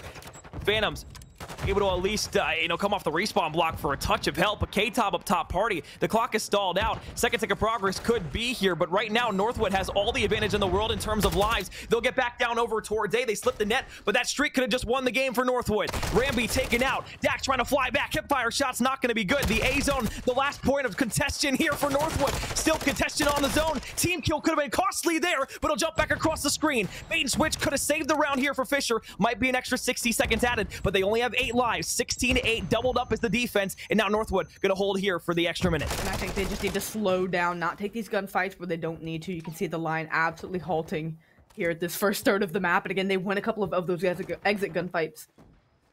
And now for Fisher, you take a breath. Phantom's able to find one, but it's at least traded indirectly out of K-Top.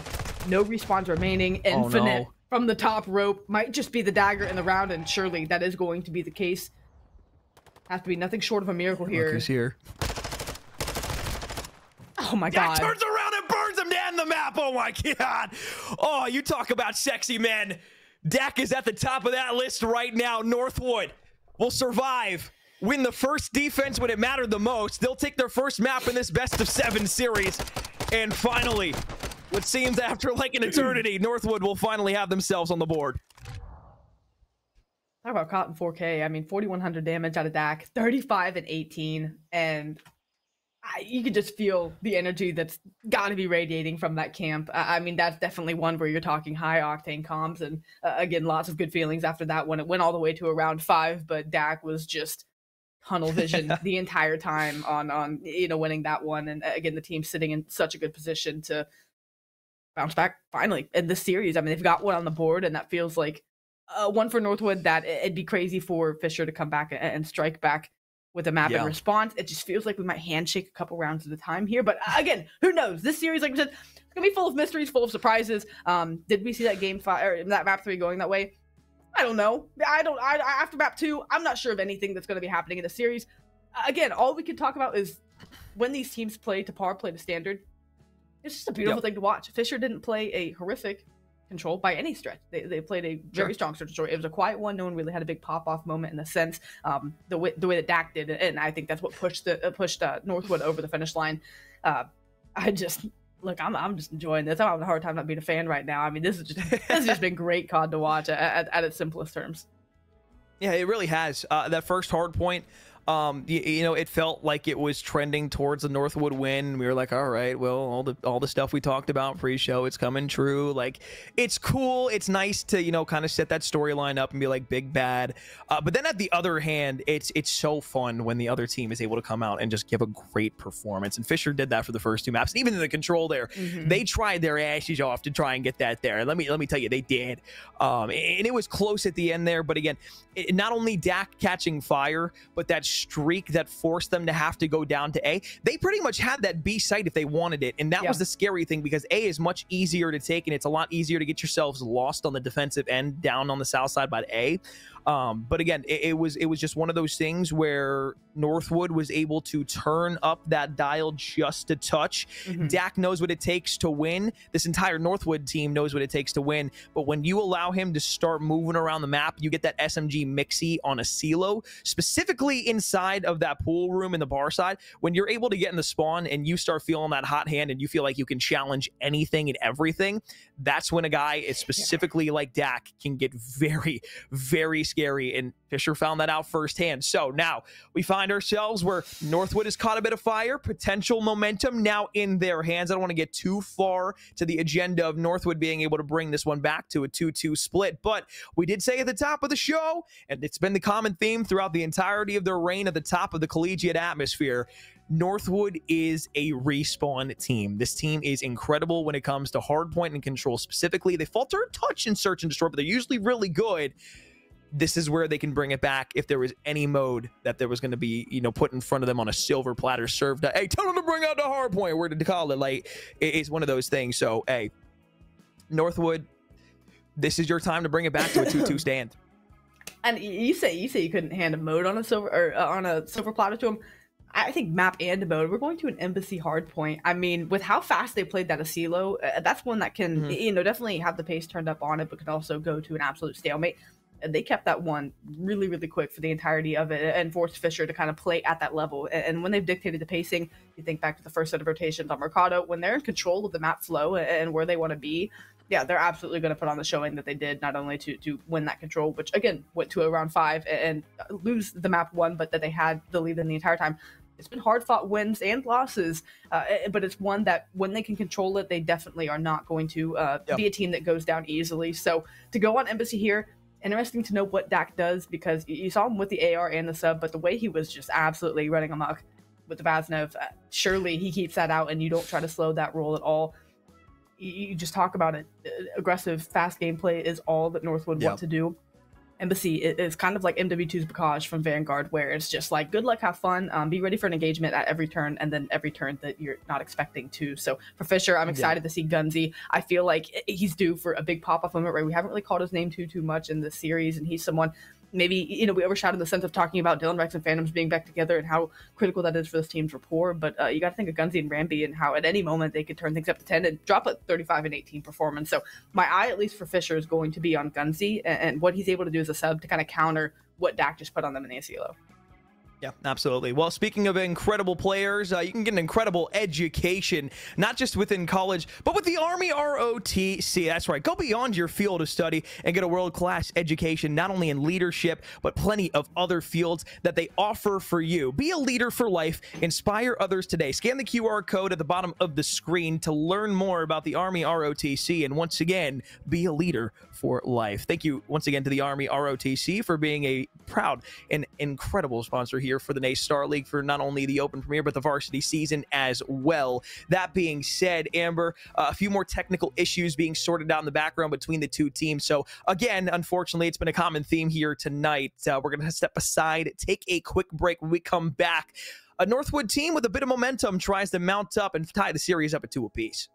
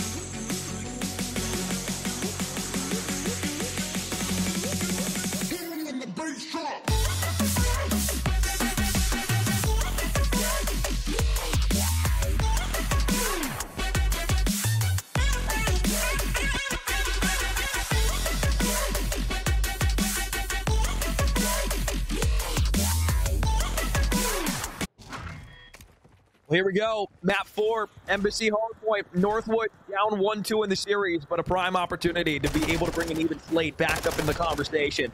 First blood goes the way of Dak, but Ramby, nice trade. 6 points on the board here for Northwood early on. They've got themselves inside of P1. Really, it's going to be on Fisher College to do more of the same that they had on the Mercado Hardpoint. Keep the slaying at least close early on, but realistically, it all comes down to making sure that scoreline doesn't get too far out of hand to where a comeback becomes out of reach. Embassy with maybe a couple more spots that feel like money hills at times. They go top 8 CP3. We'll get there soon enough. For now, a lot of the same, as you said, to kick off this Mercado, or excuse me, kick off the Embassy that felt like the Mercado. Nice little 20-point buffer for Northwood, though they don't have the rotation nearly as locked. Dak making work of it here, able to find one. Could be able to take down two if he plays his cards right, and does with the grenade. The truck exploding will find him that. And now Northwood spotting on this top right side of the map, have the ability to work south. It's going to be Fisher, maybe closer by footwork. Now they're going to find their way over here as this hill pops. Nice little double to pop things off here for P2. Infinite now going to be knocked off with a nade. So at least for now, Fisher's able to secure themselves not only the P2 spawns, but most of the map control. They forced Northwood into that top left sector of the map, so quartering them off, sectioning them to the best of their abilities. Ramby will fall, so that will be a crucial line of defense knocked off, and this is going to allow a few players to get themselves up and over the top. K-Top, Dak will both fall, though, so things changed just a touch. Fisher's been able to turn the initial 30 seconds into some substantial time. Pretty much getting all 60 seconds is going to be a must going over to P3. Northwood, though, forced all the way back into that top left sector of the map yet again. A money hill indeed here for Fisher early on. It's exactly what they needed, Amber. You have players constantly applying pressure for Fisher around the map. Dak going to try to be privy to Ramby making this play, and the tack iron just blocking that. How many times have we seen that this year where you can't quite get the kill and you're not going to be able to find the other as well? Dak stuck between a rock and a hard place as this new hill looks to pop, and you already have someone top PD, and that's going to be Gunsy now working his way across. Pinstripe kill feed. You're going to have one player left in time. That's going to be K-Top. Dak needs to get in position to help his teammate because it's a triple chow around the corner, and they make slight work of it. Excuse me, a double chow. Regardless, they get the break in. Northwood still on the back foot, down 20 points. Going to be a foot race here down Catwalk. Yeah, but it was that lethal smoke screen that does come through. At least helps Northwood to hold on for a moment. Mock a double to secure things off. 4 down. Fisher on the opposite end. Now coming off the respawn block. Dylan should be the first one to take a gunfight here. Peppered some shots over the top, but really nobody close enough to make work to get back up towards top P3. Inside of the Embassy building, though, the rotation has been committed to. Phantom's the first one to fall. Dak will wisely back off, re-challenge with the rest of his teammates, and this should at least allow Northwood to get some crucial positioning here back over towards Embassy. It was a dicey decision for Fisher to rotate at about 30 seconds, but it is going to at least work for them at the moment. Unfortunately, though, they're knocked down. Northwood holding in inside of the Embassy. Combined 10 team spree for Northwood. Unanswered kills. I mean, Dak, as long as he's alive, he is a problem. Phantom's Dylan going to combine for a couple. 3 for 1 in the feed. Mox Trophy, though, going to get the last laugh for a moment. Fish will be quick on the break.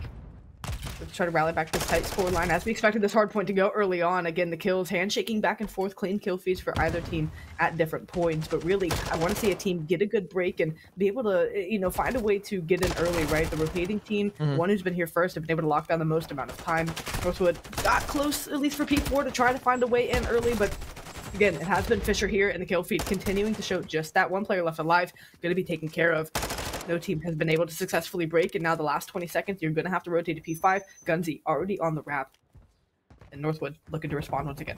I mean, this has just been fun so far. You know, it seems that at every stretch, there has been some sort of big team push that has come out that has allowed one team to get some good momentum. This is really the first time where we've seen a team in a position to start growing a lead a bit further. Rotating here and towards the kitchen hill first is the side of Fisher. So now at 10-5, leading the way is Dylan. Inside of the hardpoint, Infinite tries for a challenge, not able to find it. 2-2 split allows the side of Fisher to stay inside of the kitchen for now. Respawn now going to be forced to Northwood. Everybody spawning back over by P4 Embassy Hill. 20 seconds goes the way of Fisher, and now they can continue to run this up as another kill goes their way.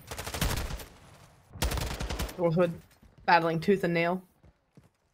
Nearing a 60-70 point deficit for them here, as they just again have not been able to break whenever Fisher gets a good lock on a hill. Of course, as I say that, they find the break with at least some substantial time left on the board. 25 seconds they're able to work towards. That would help them cross the 100-point mark as we go into the next set of rotation. So Dak going to try to do everything he can for his team to carve them a lane towards mid-map, just a step out of the door. to make that rotation. But once again, Northwood forced out towards the top-hand side of the map, and Fisher in the better position once again with a 50 to near 60-point lead. Next set of rotations kicked off, and what makes this nerve-wracking for Northwood is, again, they're slaying a little bit slow here, but it just feels like Fisher is playing at another level right now. It's not the same as map 1 felt where, you know, Fisher just needed to turn slaying around and things could turn up for them. Northwood seemed to be stopped at every turn in this hardpoint. I mean, look at the slaying. It's just so much more in the hands of Fisher now. They're the ones who are being able to control the map. They've won the majority of gunfights at every turn, and it's all in part to Dylan and Phantoms, the dynamic duo, being able to pair themselves together with that bloodline that they have, the beautiful COD that they're able to share with one another. 155 to 86, a 70-point advantage here for Fisher as we get back to our second set of rotations. We're 40 seconds through P1, 20 on the rotation, and Northwood has already decided to give up all of middle map. They don't even want to try and contest for the last 15 seconds. They need to make sure that they lock down P2 to get themselves substantial time. But as Dylan's able to find Infinite on the opposite end, here comes the push from Fisher to try and get the south side of the map. At least you have K-Top trying to play Disruptor through the middle. Will challenge late, giving Northwood the early rotation. And teams at this high of a level are going to function best when they can control and know what's coming next. Again, I said it for Northwood coming into this one. They play so much better whenever they're controlling the pace, whenever they can predict where spawns are. They don't have that in their control right now. It's all Fisher, and that's exactly why they're struggling when you're playing against teams that's good, right? Fighting off the back foot is never a position you want to be in, so Northwood are looking to try to get a good P2 and try to find themselves a good rotation, get that map control back that we saw early in the Mercado hardpoint, get themselves at least ahead of the curve this time around, because they seem to be falling behind. Now as they're still down 60 points and a very contested P2 still. I mean, Ramby's just trying to be annoying here, and he's actually going to be able to walk away with a kill for it, make it 2. Somehow stays alive, had 2 players spraying at him. They pushed for 20 seconds, and what would have seemed like child's play to say that Northwood needed that full 60 turns the opposite conversation to where now Fisher not only get the last 20 seconds of scrap, but at least from, at the very beginning of things, have themselves set up at the top of P3. So, still going to be dust out over the top. Mock going to try and find one under Ramby. Will at least make work for the process. 2 kills go the way of Phantoms, though, who has now eclipsed the side of Fisher over that 200-point mark. Northwood down by almost 100 points in a respawn mode where they've been consistently the best at throughout the entirety of the last 2 years of collegiate Call of Duty. Things starting to crumble here. Fisher, 40 seconds from a win. Oh man, and they're just running into irons. They have to get in. If there was ever a worse hill to try to find time on, it's going to be this one. This will put them at about 10 or so seconds away from closing this one out. Actually, sorry, they could still win this one out. So Northwood have to apply pressure. They have to contest for a moment. Otherwise, Fisher will close this one out and will find themselves a series point. Good Lord. It's got to be a break here from Northwood, but the kill's not going their way. Nobody able to get close over towards the point, but the contest is in. It's going to be Dak inside of it. Now takes his second kill in a row. Gunzy the next one in a line. But here's the problem. The rotation back over towards Embassy. Once again, one initially by the side of Fisher, and now Northwood has to collapse upon it. Spawn's going to be close. 3 versus 3 potentially for the game here. Fisher inside. No contested in just yet. Mock looks the wrong way. Hip fire shot's good. Second one there. Ramby falls. Dylan the last one to survive. And now it's a foot race from Fisher to get back across the map. The only one close is K-Top. Challenge on the Phantom's going to be good. Into the back line. 3 seconds. Contest has to be in. He's got 2 in a row. Looking for the last one. Northwood's here, but Fisher are winning the gunfights. They're going to close it out on Embassy. A 3-1 lead to take it now to series point. 1 map away from them being able to take their back-to-back champion in Open Premier. Gunzy with the 3-piece to close it out. I think that's what we'll see here. A quiet 19 and 17, but right there enough to stave off Northwood. If they got that break, you'd think they'd have enough numbers to maybe force it to a P5. It was a dire situation either way. And look at the non-traded kills. I mean, everyone was 15 or more non-traded kills for Fisher. It was just slaying dominance from start to finish. There's not much else to say, really, apart from, everything we've said up until this point. It has been all Fisher. And even when it hasn't been Fisher for a moment and Northwood shows glimpses of themselves, you get a round 5 control. So for Fisher, you're fairly satisfied with how things have gone, especially because you're on series point for Northwood. I mean, you can't win them all in a sense. And sure, there's still plenty of COD to be had and played. So again, not calling this one over just yet, but this did not feel like the opportunity or the time that they were going to come and fall as short as they have, because I mean, again, they have to rip off 3 straight maps to to take this one. And guess what? We're going to a search and destroy. It's on hotel, which is, you know, maybe the more classic bread and butter type of feeling search, but slaying has not been there for them, barring Dak's monster performance to get them over the hump of a Game 5 control win. Has been slow for them since the first set of hills from Mercado, and you can only back to that so long before it becomes irrelevant to what Fisher has wiped away and written anew for themselves. Absolutely. Wow, this series is good, man. It's good. Now you would have told me that Fisher was going to beat Northwood by over 125 points in a hard point. I would have laughed in your face hysterically at the beginning of this series. You could make every excuse in the book and be like, oh, Northwood might not be playing this game. They might be playing MW3, which could be true. However, you still have to come and perform in the old game that has been around for, and not only an entire year, but you only been playing the game, you know, the new game for about 2.5 weeks here. So again, you can make every excuse in the book, but I think the more important conversation is that Fisher looks very solid, and it seems like, at least right now, the substitution to knock Silly out of the equation and bring in somebody else. Now, I don't know if that was an internal team decision, but regardless, the switch of players has made this team, at least on paper and in game, look better. And I think we are getting a huge glimpse of that, and they have proven it to us throughout the first 4 games. So we'll step aside. We'll take a break. When we come back, a search and destroy. This could be to close out the series. Fisher looking good, a 3-1 lead.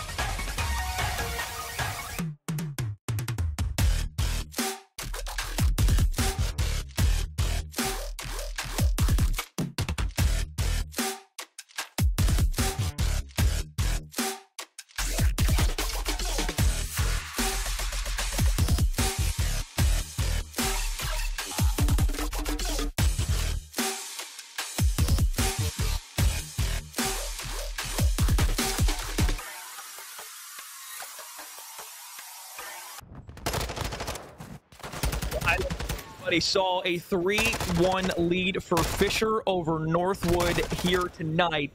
But that is what the reality of life is showing us at the moment. Fisher came to play here tonight in the late moments of Modern Warfare 2.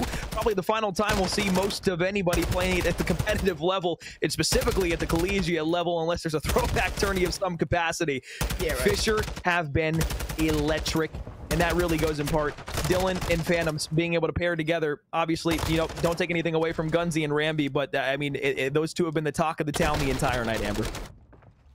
They really have been. And we talked about how important, at least for Fisher, right, that duo getting back together is how impactful, and again, the stats show how good they are with one another, and this series has been nothing shy of that.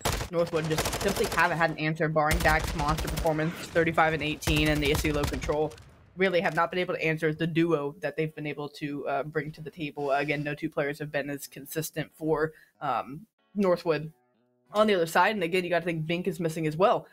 Who is the duo that's been there for years for Northwood? Bink and Infinite. And again, you got to think, and that's not to knock on any of these players, but maybe if it was duo for duo, I would love to have seen that matchup here tonight. We don't get it. And now Northwood, you have to say who else is going to step up and try to supplement this gameplay? Who else is going to rise up and you know, stop what would be a 4-1 series victory for Fisher if they are not able to take the search and destroy? Yeah. And that's kind of where the conversation pivots, and that's where things get a bit scary, because if we think to maybe 35 minutes ago, that map 2 was not pretty. No, it was not.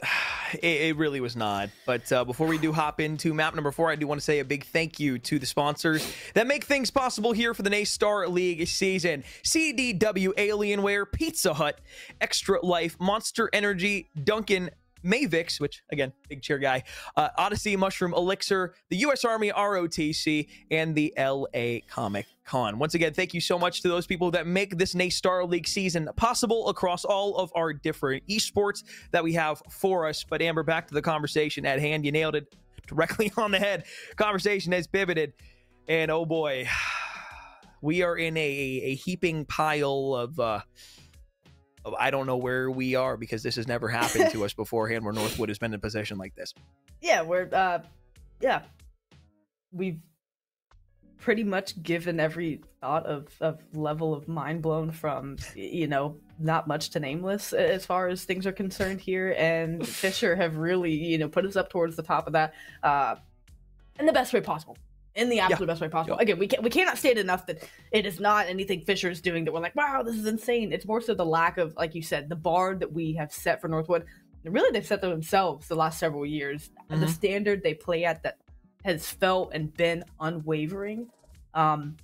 It's wavering. And again, the search and destroy, you said I expected them to bend, not break. Now that standard of gameplay is at a bend, not break point. And this map very much decides that for them, because they're about at max capacity as far as bending goes. And Fisher absolutely has, you know, maybe the final dagger that can send that over the edge. And again, for Fisher, this is impressive gameplay out of them. It's been over the top consistent. Again, that control loss, sure, it was around 5. It could have gone either way. But it's been so consistent from them throughout the night, and it's impressive, of course, and that's not to take away from what they've been able to do. It'd be a very deserving 4-1 victory if they're able to take it. Again, it's just the fact that Northwood has come out so flat. We expected a series. Not quite the fashion it's broken down, and now it's almost, you know, you caught a DoorDash for Northwood. Might be an Uber Eats on the flip side of things for Fisher College, because they're trying to walk out with a 4-1 here and get a victory quickly on the other side of things. So, plain and simple. I mean, again, we like to dice things up on the desk, dissect it, you know, put things under a microscope. Northwood, they have to turn things around. They have to get things going, and it starts with slaying. What worse mode to go into for slaying than search and destroy? But ways you can control that first blood column. Sure. Find yourself in more man advantage situations. Don't get shot first. About all I got for you. Yeah, that's as deep as my playbook goes. Just win your ones, and surely the search and destroy goes better than a 6-0. Oh, look, I'll pick up and drop exactly what you were talking about. First blood column. Here's the thing. 5-6 was the ratio for the 6 rounds of Search and Destroy played on Fortress earlier in this best of 7 series. It was Fisher who was on the 5 side. It was 1 singular first blood within those 6 rounds for Northwood. That simply cannot happen. In the 1 round where they did get the first blood, they weren't able to win it because it was 6 straight rounds where Fisher was the better team. They mollywopped them, for lack of better words, on that search and destroy for map 2. Here we go again, map 5. Usually this closes out a best of 5 series. We're at a 2-2 standpoint at this point, and you know, first to 3. This side in the best of 7 usually isn't the decider, for the most part, I should say. But look, it feels like it's a normal COD series. We're going to that game 5. Fisher has everything, you know, kind of in their favor right now. Northwood, everything to lose going into this, or maybe nothing to lose at the same time. You've won 3 straight championships for the NACE Star League, whether that be in 2022, where you won in Vanguard twice, earlier this year in April, where you won in Indianapolis. For Fisher, really all you have inside of the NACE Star League is last year for the Open Premier. You were able to win that grand final. That's cool. It's not 3 of them. It's 1 of them. Again, still the point I made earlier, it's still difficult to win even just 1. But Northwood dropping down from the Varsity Premier to the Open Premier is something that we kind of had a microscope on. Everybody thought it was just going to kind of be easy pickings for him. Here we go. Search and destroy hotel. First time we've seen this in the series. Beautiful. We love this. Yes, we do. A site offense. Player number 3, that's Infinite, has the bomb inside of his hands. Dylan Rex finds the first blood, and the conversation that we just had not even 3 minutes ago holds true yet again. Main disadvantage. No one across the bottom bed. And of course, you still have Gunzy there, lying in wait for whoever wants to get a little aggressive, and your furthest advanced player trying to find a trade is going to be Infinite with the bomb. So you know that's a play that works out well every single time. Infinite going to be taken down. Now you got to retrieve bomb, but good luck, have fun with that as you're getting chopped down, and just, yeah, isolate 1v1s for him. Just run into irons as solo chows and see if that pans out for you. Northwood, at least through round number 1. Looking like a bit of the same. I thought for a second we were going to get the rocker. Optic lineup. Woo! Fisher take care of business, though. Would have been cool, but yeah, we're just going to slide around that door real quick. Gunzy finds himself 2 in the round with that Vaznev. I mean, that's just vicious work right there up close with the submachine gun. Tak probably should have won that, let's be completely honest with ourselves, but the headshot multiplier going to save him there in that regard. So, flawless first round from Fisher. They'll have 4 up, Northwood 4 down. Realistically, I mean, the round kind of went to Dylan specifically. Got that first blood, was able to bait the second player out for Gunzy inside a top window to be able to drop down, find that second, and the rest was history from there on out. So offensive try here for Fisher. They're going to be trying to bring the bomb over towards A. They're actually going to fake this out, keep the bomb by its lonesome, and push a couple players over towards the restaurant. Good trade there from Ramby. Evens things out at 3 versus 3. Only 15 seconds drained off the clock so far, but for the first time since the second round of the Asilo Search and Destroy, Northwood have a lead in a round. Rotation back towards B. Trying to clear that out before they work back towards this A site, but thinking a little too hard about it. And now you're going to have player K-Top isolated on the side alone. Going to get eyes on it, so that's going to be the wrap. Both players immediately flying back towards the site to try to get themselves numbers, but unfortunately Dylan Rex is running loose below. You got to know that he could be working here. K-Top has absolutely made that calm out. And Phantom's going to get the bomb down for free before they take care of that. But until you get Dylan Rex out of bottom bed, or bottom hotel, yeah, he's going to do things like that. And it's so difficult, too, because you had a 3 versus 2 man advantage, but now that the bomb's down, you have a time restraint on yourselves, and you really have no idea where the second player is. Sure, you might have an idea of where Dylan is, but you're going to run directly into his iron sight. 3-row. Now for Dylan. K-Tob last alive. Turns back around. Not able to find the shots once again. Got first bullet. Looked like he should have probably taken the gunfight away, and I'll be willing to bet a couple dollars that this was all in part due to that headshot multiplier that was so tasty. And there it is. Last kill, last bullet, headshot multiplier. 2 rounds to Fisher. What should have been a North round win, or at least appeared to go in their favor, falls to the opposite wayside. Fisher looking good. It's looking something, that's for sure. It's looking dire for Northwood. We are 2 rounds into this search, but again, you zoom out just a little bit, and you're looking down the barrel of a 4-1 Grand Finals loss. With just 2 kills on the board through 2 rounds. Definitely not a good way to start things off. K-Top almost can't buy a kill, but ends up getting it at least at a discounted rate. Ramby gonna fall.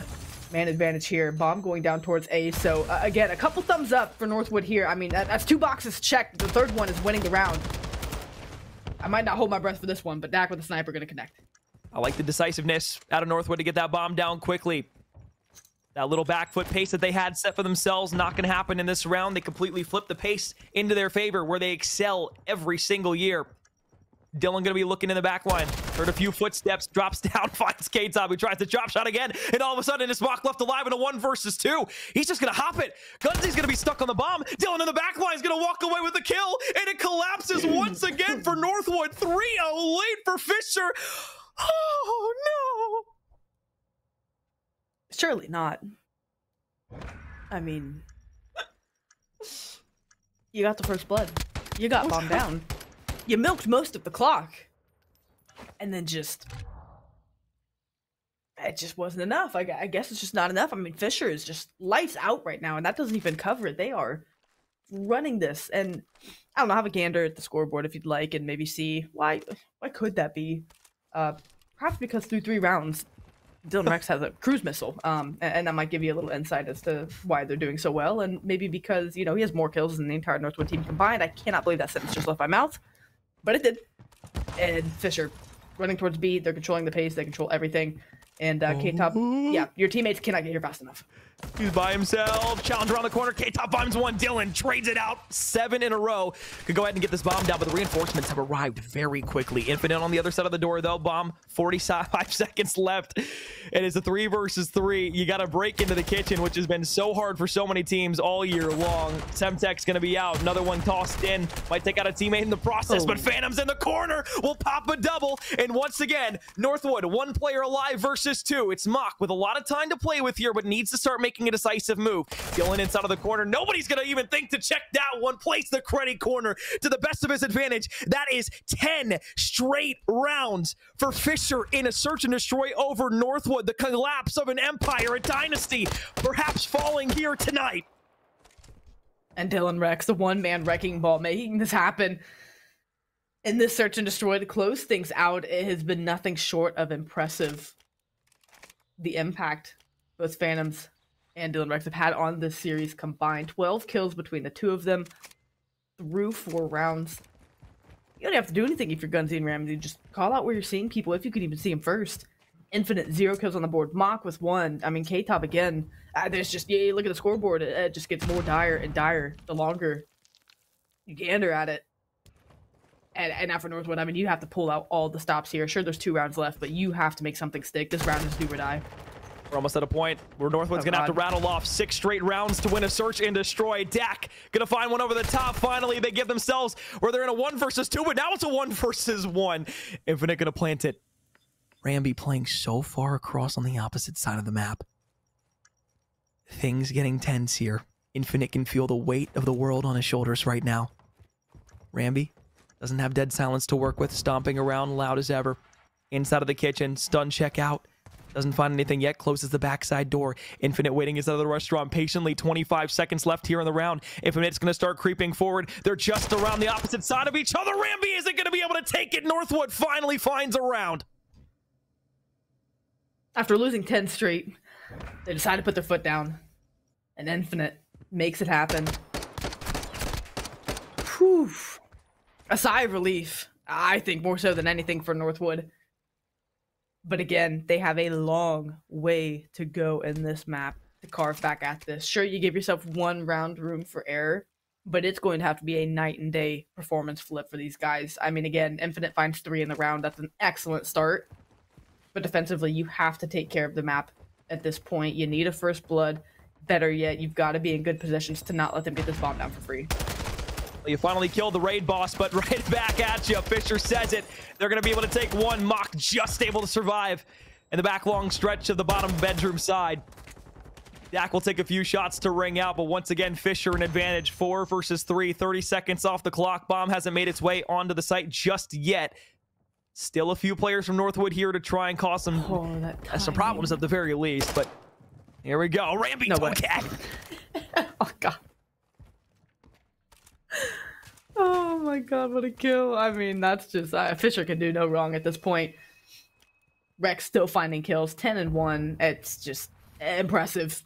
It's show-stopping. It's everything you would want out of a player here to search and destroy that could solidify series for you. Mock trying to have a head on a swivel, spinning a little too quick.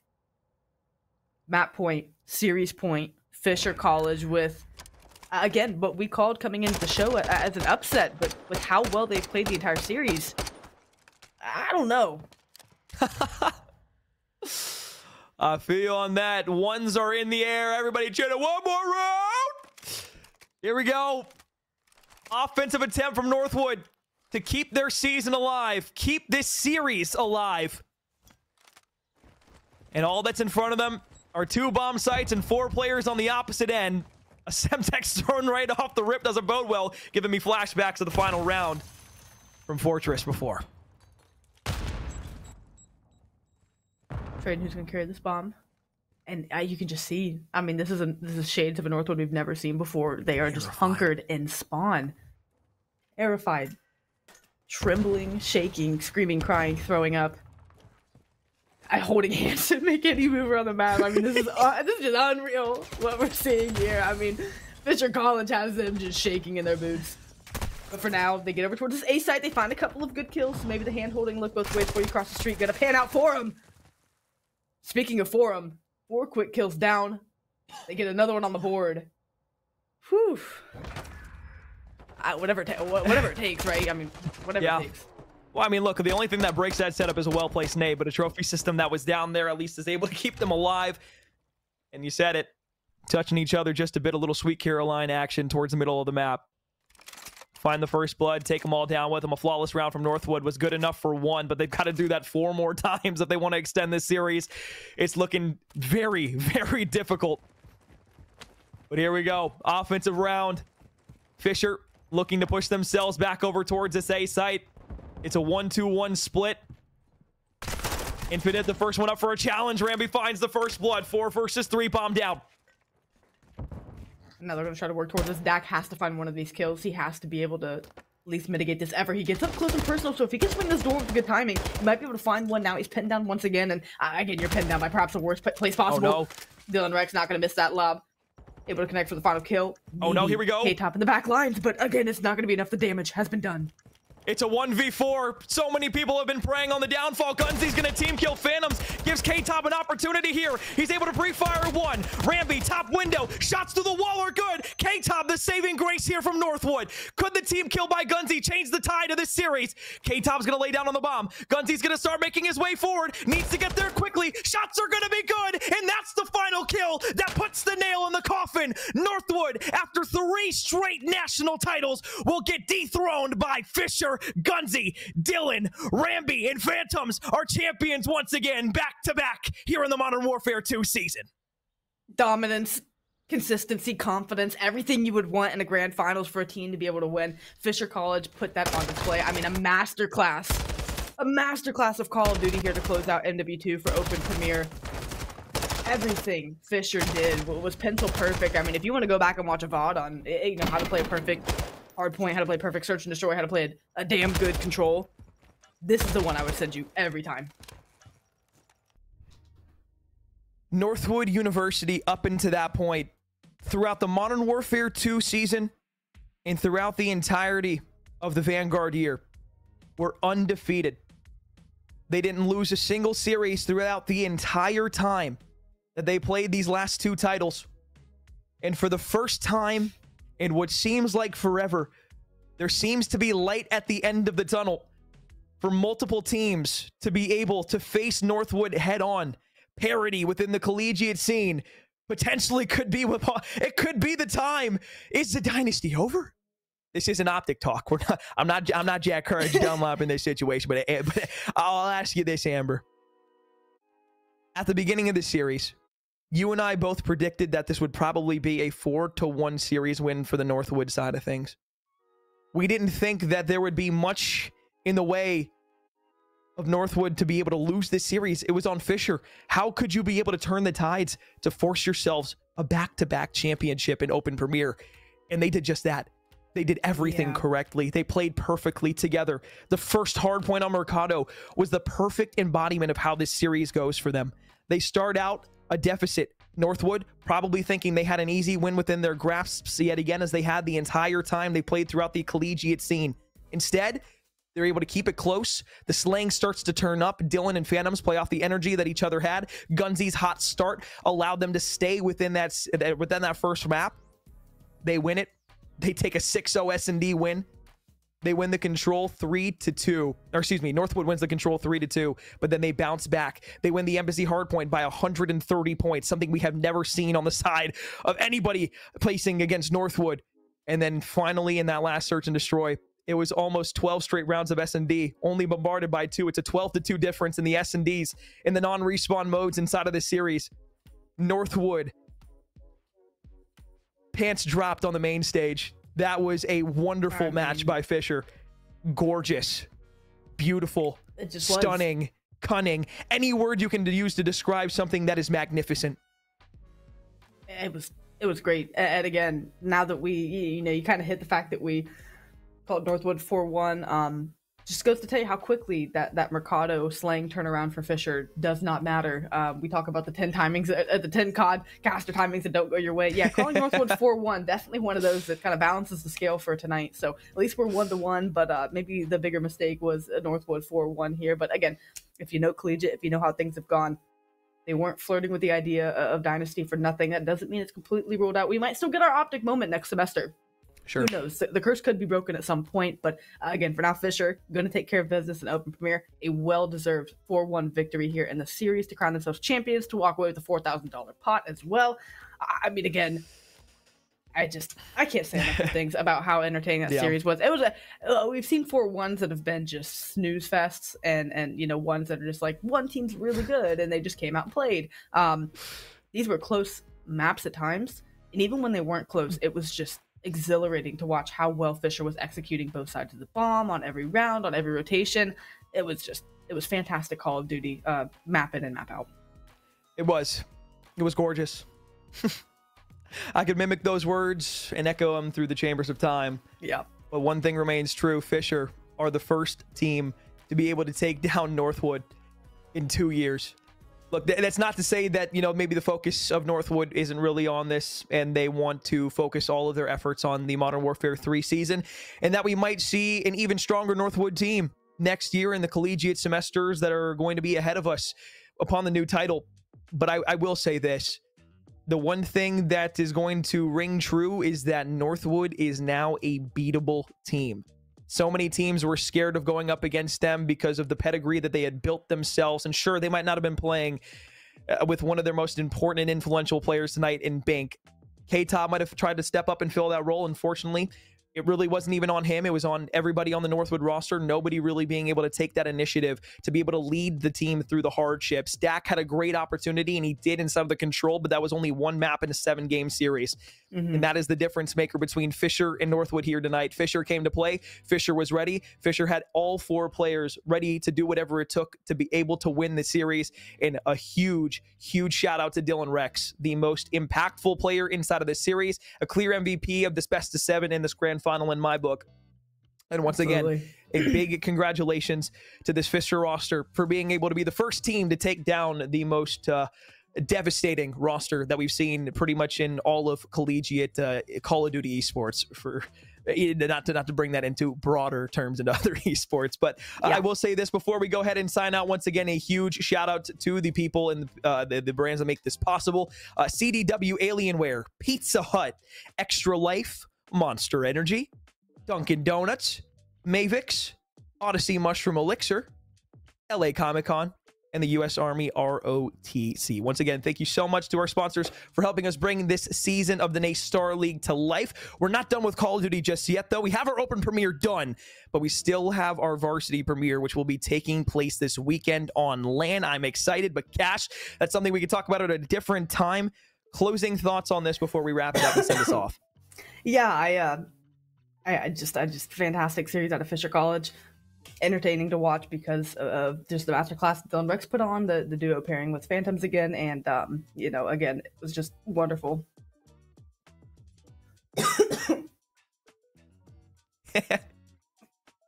Yeah, well, I will say this. Hey, look, it's a little hard to swallow what we just saw on side of this. Well, I guess that's the perfect way to go ahead and wrap things up here tonight, folks. It has been a wonderful grand finals for our open premiere. Fisher at the top of open premiere once again. Back-to-back championships for them here inside of the Modern Warfare 2 season. They take down Northwood at the end of that journey and now could start to build something great of their own going into the Modern Warfare 3 year. Thank you once again to not only Cash for being with me here for the majority of the stream, but all of the production that makes this possible, the sponsors, as well as you who continue to not only tune into the broadcast, but support, love, and cherish everything that we do here at the NACE Star League. That being said, have a phenomenal rest of your night. Stay safe, and we will see you this weekend on LAN for the wrap-up of the NACE Star League season for the Varsity Premier League.